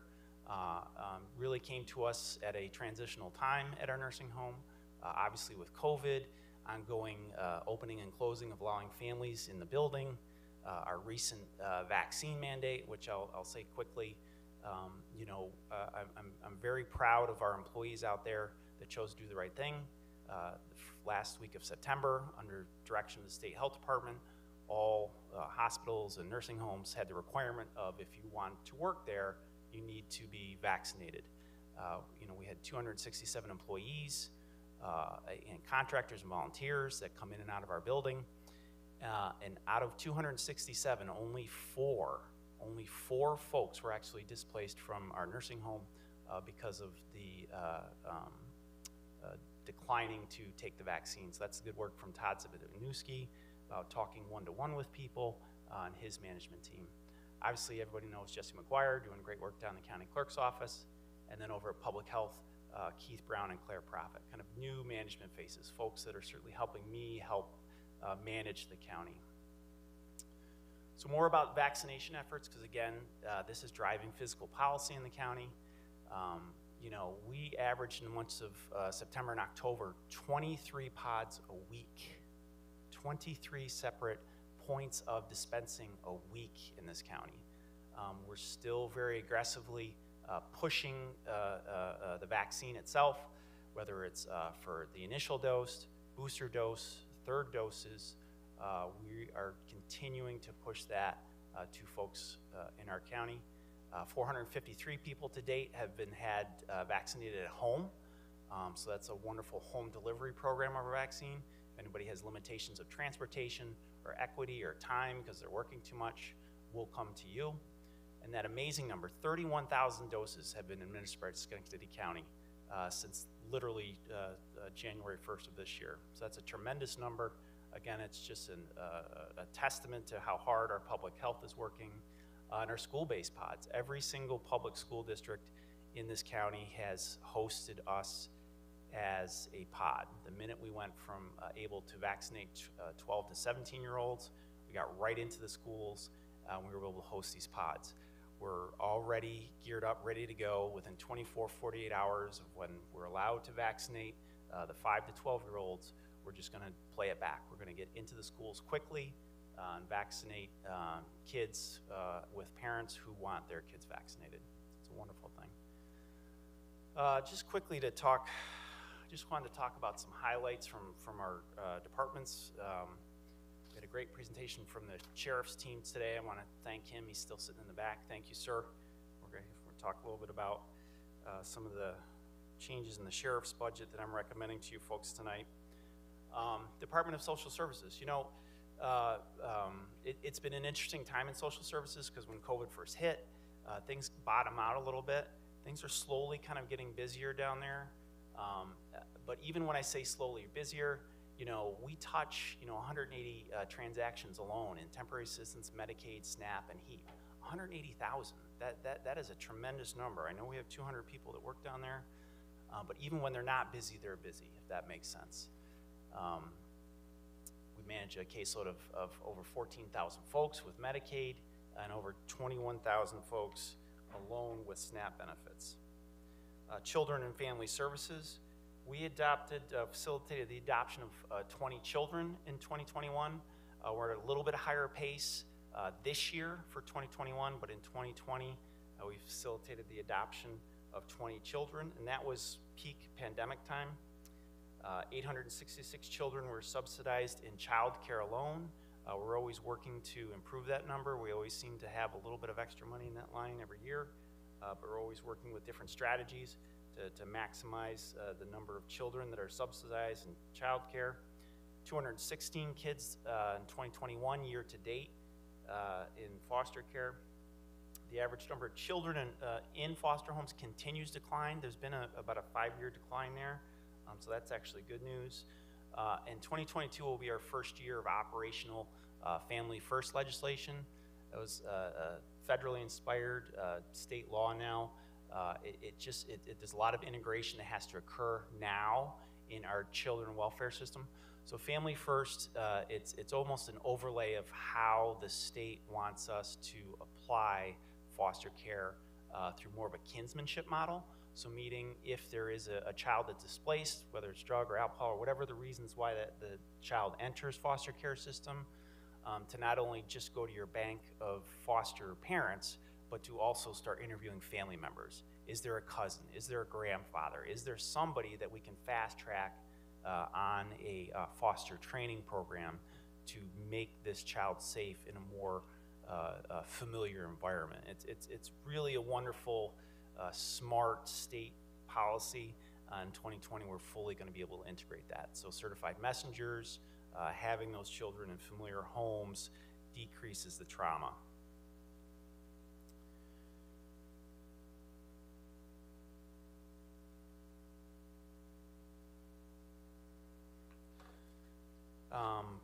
Public Works, we've been very stable out at Public Works. Again, our rating for roads is a 3.12 over 5. Average in the state is a little under 3, so we are above average. We had 0 defective road claims in 2020, which is always a good thing. The state came through our road system, evaluated us, and said we didn't have any defective claims. We do about 67 miles of preventive maintenance and about 20 miles of new roads from 2020. We're on pace to do that again in 2021. I mentioned our public defender. Our public defender, conflict defender, 18Bs, which are the other lawyers that will defend folks in courts.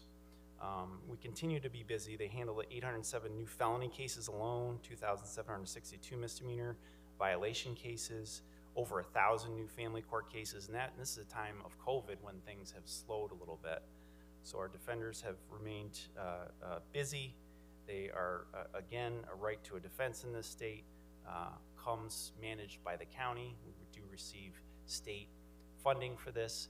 You might hear the words Harrell Herring, which is basically the reason why we need to hire more public defenders and conflict defenders so they can reduce caseload. Very important to reduce caseload so that our folks are not overworked. Our library system, we're continuing to get back on track with our library system. The 2022 budget fully supports and financially readies our library system to be at pre-pandemic levels, 100%.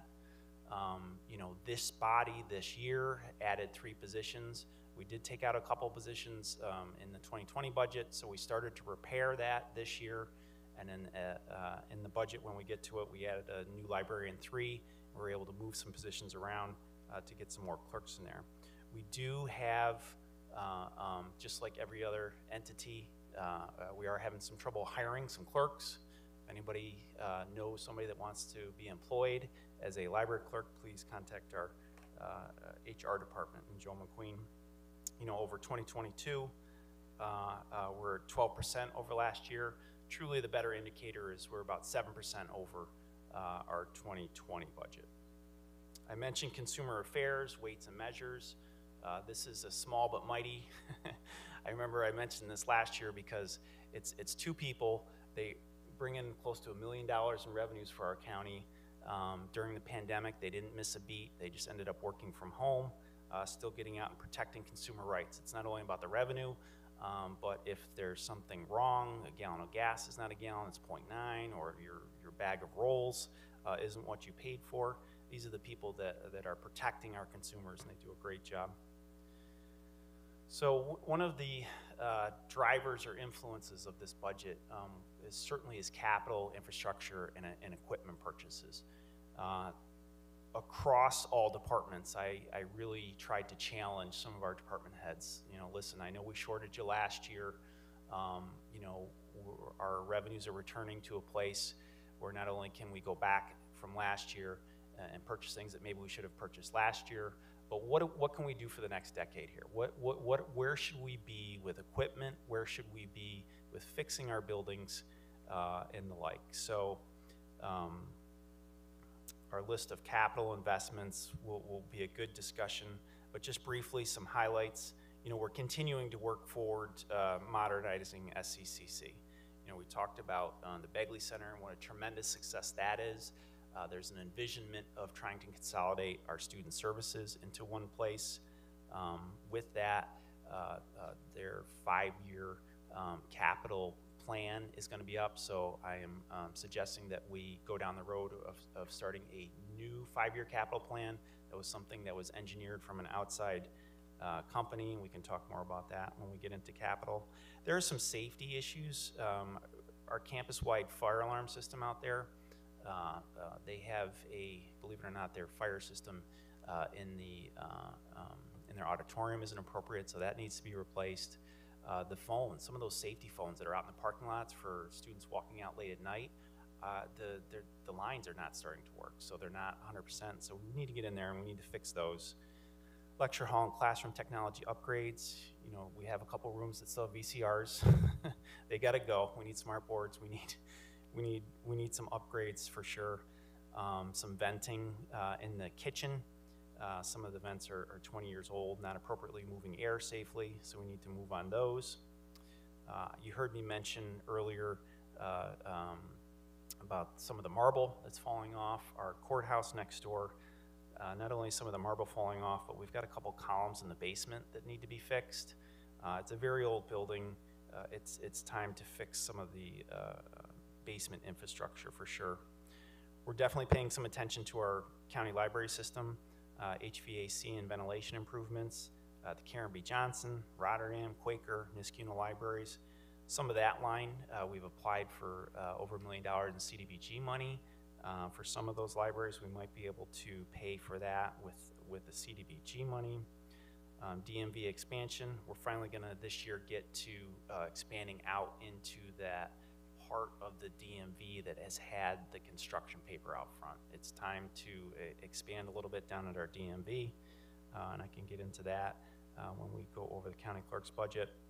And first floor at 797, again, we need to redo the HVAC. Prior to the pandemic, we started to have too many people at once coming in there, and the air movement wasn't just right, so we need to upgrade the HVAC and the ventilation out there. Just on the first floor, that's where our consumers come in and interact with the first layer of Department of Social Service workers. Engineering and Public Works, you know, we're still committed to our county highway improvements. We have a fuel tank that's underground out at highway that needs to be replaced.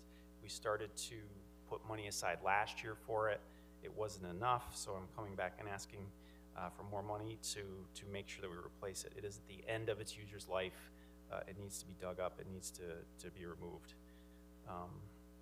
And then because of the change in the movement in our records management out at Keller Ave, is our dry storage. It's our storage for all of our court documents, county clerk documents. Anything the DA has for prosecution gets stored out there. We are literally out of space. So last year, this body approved an expansion of records management. So we're building out. That building is happening now, but it's literally removing a wall into where our snow plows are currently parked. And so we can kind of manage them around and move them around a little bit. But Public Works needs another building. We need to make sure these snow plows are safe. We need to make sure they're appropriately covered so they're not outside. And there's some other pieces of equipment that really shouldn't be left outside. You shouldn't leave a plow outside overnight. You shouldn't leave anything mechanical outside overnight in the winter months. So we're committing to protecting our investments and creating a building for that. Information and technology and system improvements. This is a place where I'm excited to add money into the budget. You know, for years, you know, we would try and get things done on the cheap appropriately because we always weren't in a position that we are now. You know, I think one of the first actions of me becoming county manager was our old email system, the Zimbra system. It was awful. And it was one thing that people asked me to do was, please get us off Zimbra, please get us onto Microsoft. So we did that, and every year I keep asking those questions. What more can we do to make sure we're technologically safe? Obviously in 2019, you know, we had the attack, we quickly fixed it. From that, we had an outside contractor give us a pretty good checklist on how we can continue to evolve as a computer informations department. Some things we need to do is replace our countywide switches. That is the mechanism of when the information comes in, whether it's on fiber or phone or cable. There's a switch that sits there before it goes into storage, whether it's hard storage, cloud storage, on your computer storage. Most of our switches are 20 years old. When we redid the UCC switch, the switch alone was $1 million, but we were able to partner with Albany County, so we only had to spend that half as much. That's a very redundant, police-heavy, more expensive switch. So these switches that we're talking about, there's multiple ones, but it is an investment that I'm asking this body to make. Our head of information services talked about multi-factor authentication. That's just needed. We're going to drop our rider for our cybersecurity insurance if we don't make that happen. So there was a partial ask for this year so we could get it started early and tend to finish it out next year. We have our computer and server replacements, upgrades, and then of course we have some county office building security camera upgrades. We had twice in the past 2 months we've had the bomb squad here because of just somebody, you know, out front left a bag and nobody was sure what it was, looked very suspicious. And I say bomb squad, you know, I'm probably using the wrong term, but I think Dom's back there laughing at me, but the one time they happened to be close by, the normal response, you know, of course, our sheriff's department, local police, but anything suspicious, you know, we can't be too easy on investigating the threat. So The one thing we certainly don't have is a camera. We have cameras in this building, but we don't have a camera in the front of our building that's showing the front door or anything out front or our side door off either. So it's time to put in a few more cameras around this building. And there's also a camera upgrade for the jail next door too. We can talk more about that when we get talking about the jail. Aviation. So we have taxiway EFK construction for lighting and signage. You know, the runway is where the planes take off and land. The taxiways are kind of where they go back and forth. Taxiway A and B design. And we'll also need a sand storage shed out there. Sheriff's Department down at the bottom. This body has committed, you know, starting when I was on the ledge, of moving budgetarily the substation from the jail out to Princetown. We purchased that building a few years back. We've slowly been making renovations to it. We wanted to move some of the dog training and dog holding areas out to a building out back. As in 2019, 2020, when we start going out for costs to figure out putting in a locker room down in the basement, because there is no place to change or get dressed if something happens on the job. Costs came in high, and so I'm coming back asking for some more investment in the substation out at the Sheriff's Department.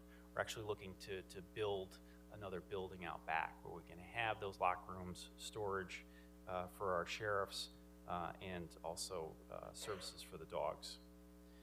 We're also looking to renovate the Civil Affairs office in the correctional facility. Our folks who works for the Sheriff's Department patrol that when it's time to be evicted. It's a whole court process, but at the end of the day, at some point, if a judge has signed an eviction order, there's a process involved, and so that involves our Sheriff's Department, involves a sheriff, one or two of those folks going out and serving notice, you know, making sure that there's no problem or drama that happens. I know just not too long ago, maybe it was, I think 2 years ago, there was a serious gun issue, because, you know, when you serve that eviction, it's a very stressful moment in somebody's life. So it's the physical place where they're housed is due an upgrade. So I'm asking to renovate the Civil Affairs office in the correctional facility. The sally port in the back. A sally port is a controlled exit and entry into a secure place. So it could be a revolving door. At our sheriff's jail, it's the large chain link fence that moves back and forth so that people can drive in, and it's also the entrance way. There's a lot of rust on some of the bottom of the doors. You never want to have that thing break mid-moving, because a sally port, it's about safety of entering and exiting, so that only the people that enter the sally on the one locked side are still there, so that when the other door opens, that's the person moves through, that there's been a safe transference to a non-secure area to a secure area. So it's very important, and it's time to redo it. Jail roof, door replacement, LED lighting upgrade. We're also asking for 3 more vehicles. Got talking about the actual budget document itself, so I feel I don't have to talk too much about that.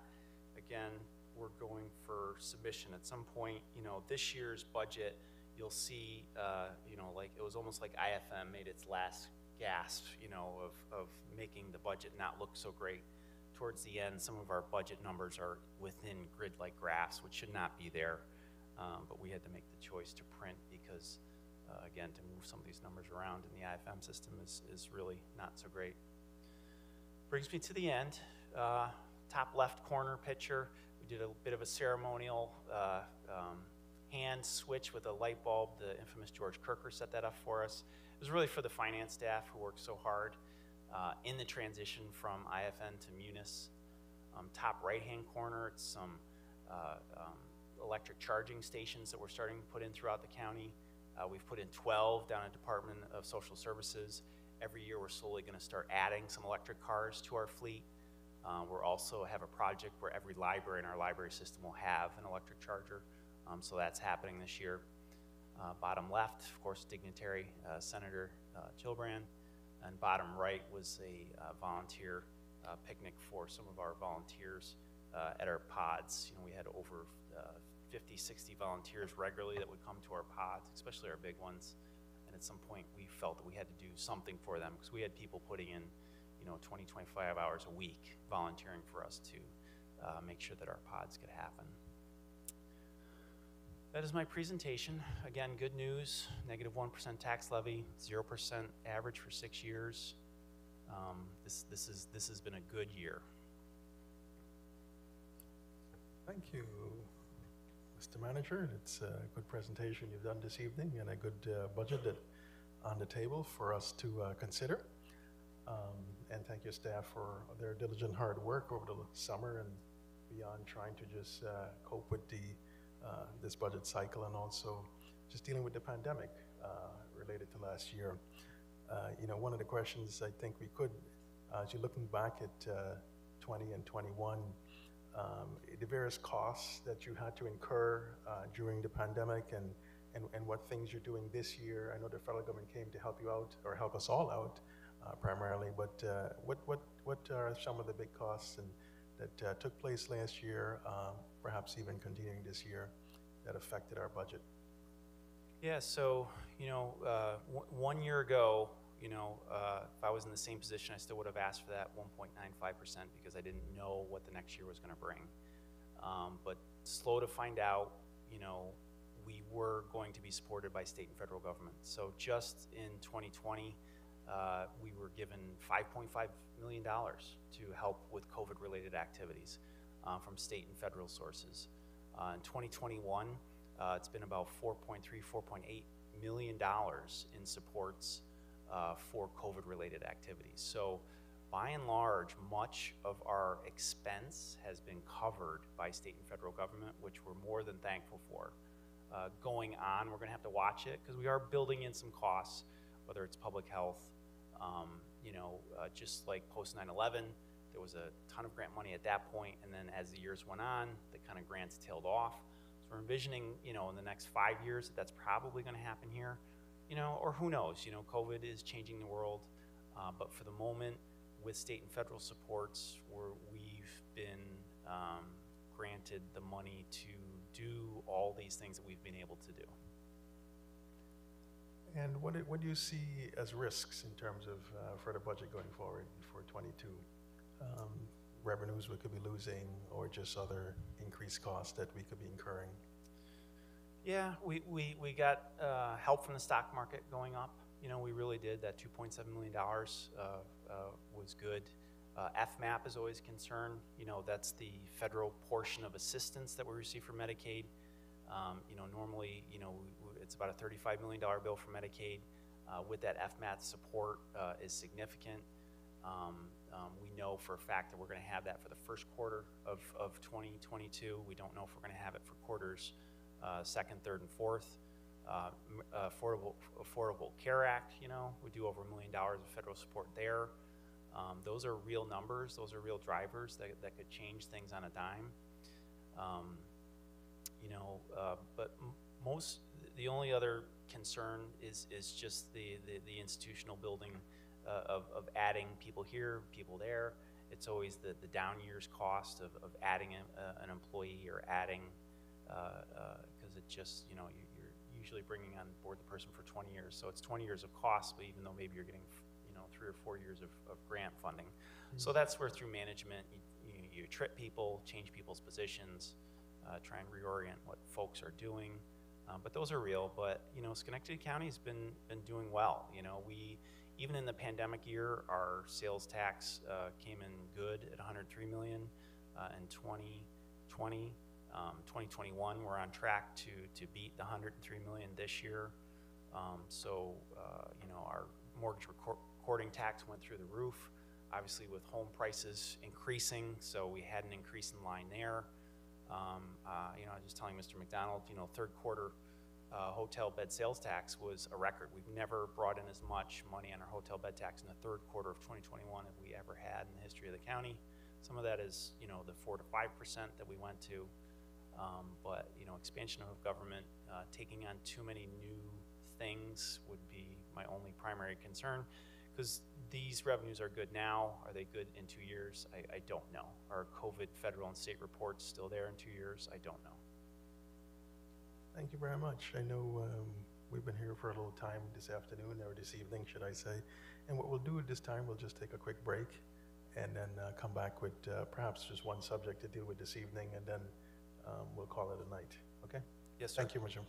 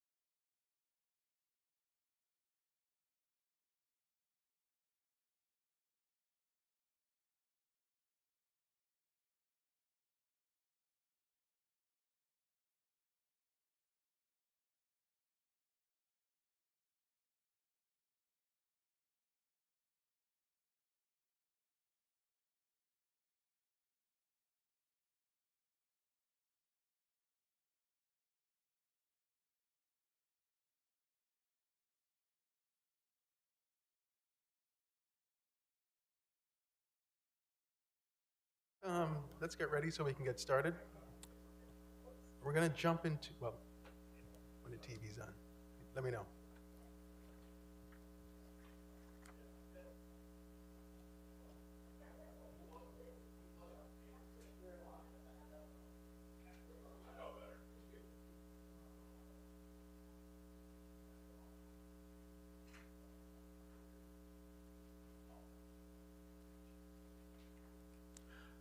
Okay, let's move to page 94. Page 94, we'll just discuss the office of the sheriff. As you heard this evening, they're due to street patrol, the street crimes, the targeted street crimes unit, issues related to the correctional facilities. So we'll turn to roughly, their budget begins on page 97, and there's a few items of change. As you heard the county manager this evening, and also the sheriff talking a little bit about the what's going on there in the targeted street crimes area and some of the changes that we're seeing here in the sheriff. Just some comments? Any additional comments? Just quickly, manager's office is seeking budgetary approval for one additional civil affairs officer in the patrol unit. We're very concerned about when the eviction moratorium ends. There is going to be a bottleneck of many people that are going to be going through this crisis. So it really makes sense to add an officer there.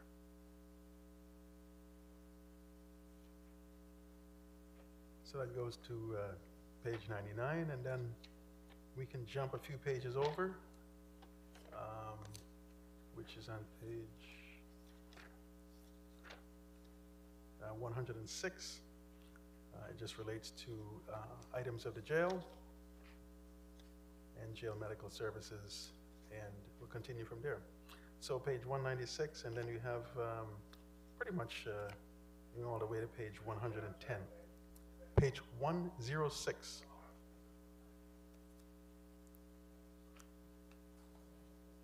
Page 106 to page 110.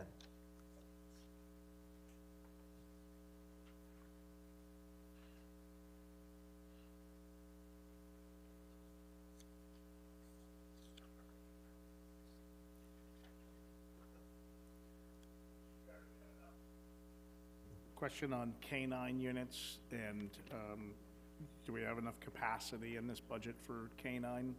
I know there's a lot of activity, schools and searches. Can we make sure that we have? We do. In capital, we'll be discussing some equipment purchases, some new dog purchases, a little bit of change in the canine world is, changes in laws for marijuana, so there's some interesting things happening in the canine world, but we've made some appropriate additions. And frankly, the Schenectady County canine unit is known for how good they are. They do a lot of training out at the substation. It's worthy investment. That's what I thought. Thank you. Are there any additional questions on the operating side for the sheriff's office, the jail, corrections, targeted street crimes unit? Let us go to the small book. As you heard this evening, the county manager was actually just highlighting some of the expenditures that we're looking to do in the capital budget for the sheriff, relating to the substation and relating to some of the items there for the jail. And so those items are on roughly pages 36 and 37 of the 38 of the capital book, and then they are also items that you see on pages 52 and on.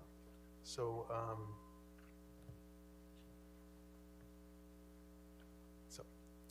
and a lot of it was actually explained here earlier this evening.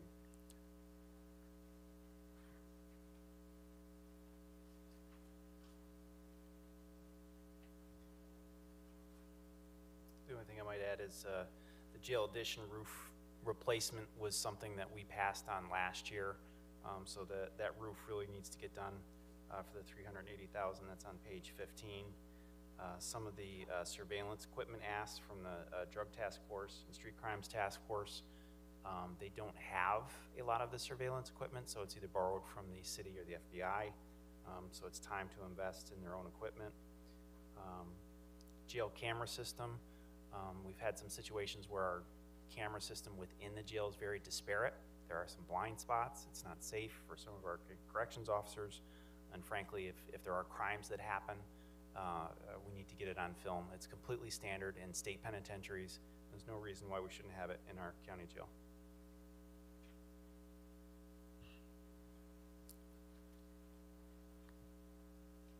Do we have multiple Sally ports in this jail? I thought we reviewed a Sally port request going back, I want to say 4 or 5 years ago. Is this? I'm looking to the sheriff. Jimmy, Just one. Rich, yeah, speaking of the Sally Port, I think they're referencing the set of doors that we use that accesses the Sally Port. The doors that are in need of repair were original when the new jail, as we call, was built back in the early 90s. And the steel buck doors are filled with concrete. And over the years, the moisture gets inside and they're rusting out, so now it's creating a breach, if you will. So the only way to get at those doors to access is to literally take those walls right apart and refashion it from the inside out. So when they speak of Sally Port, there's a door that accesses the inside of the visiting area, and before you can get into the actual Sally Port area, there's a secondary door, which is again customary throughout the state. So those two doors, they're just, deteriorating, so those are the ones that we're talking about. Thanks for the clarification. You're welcome.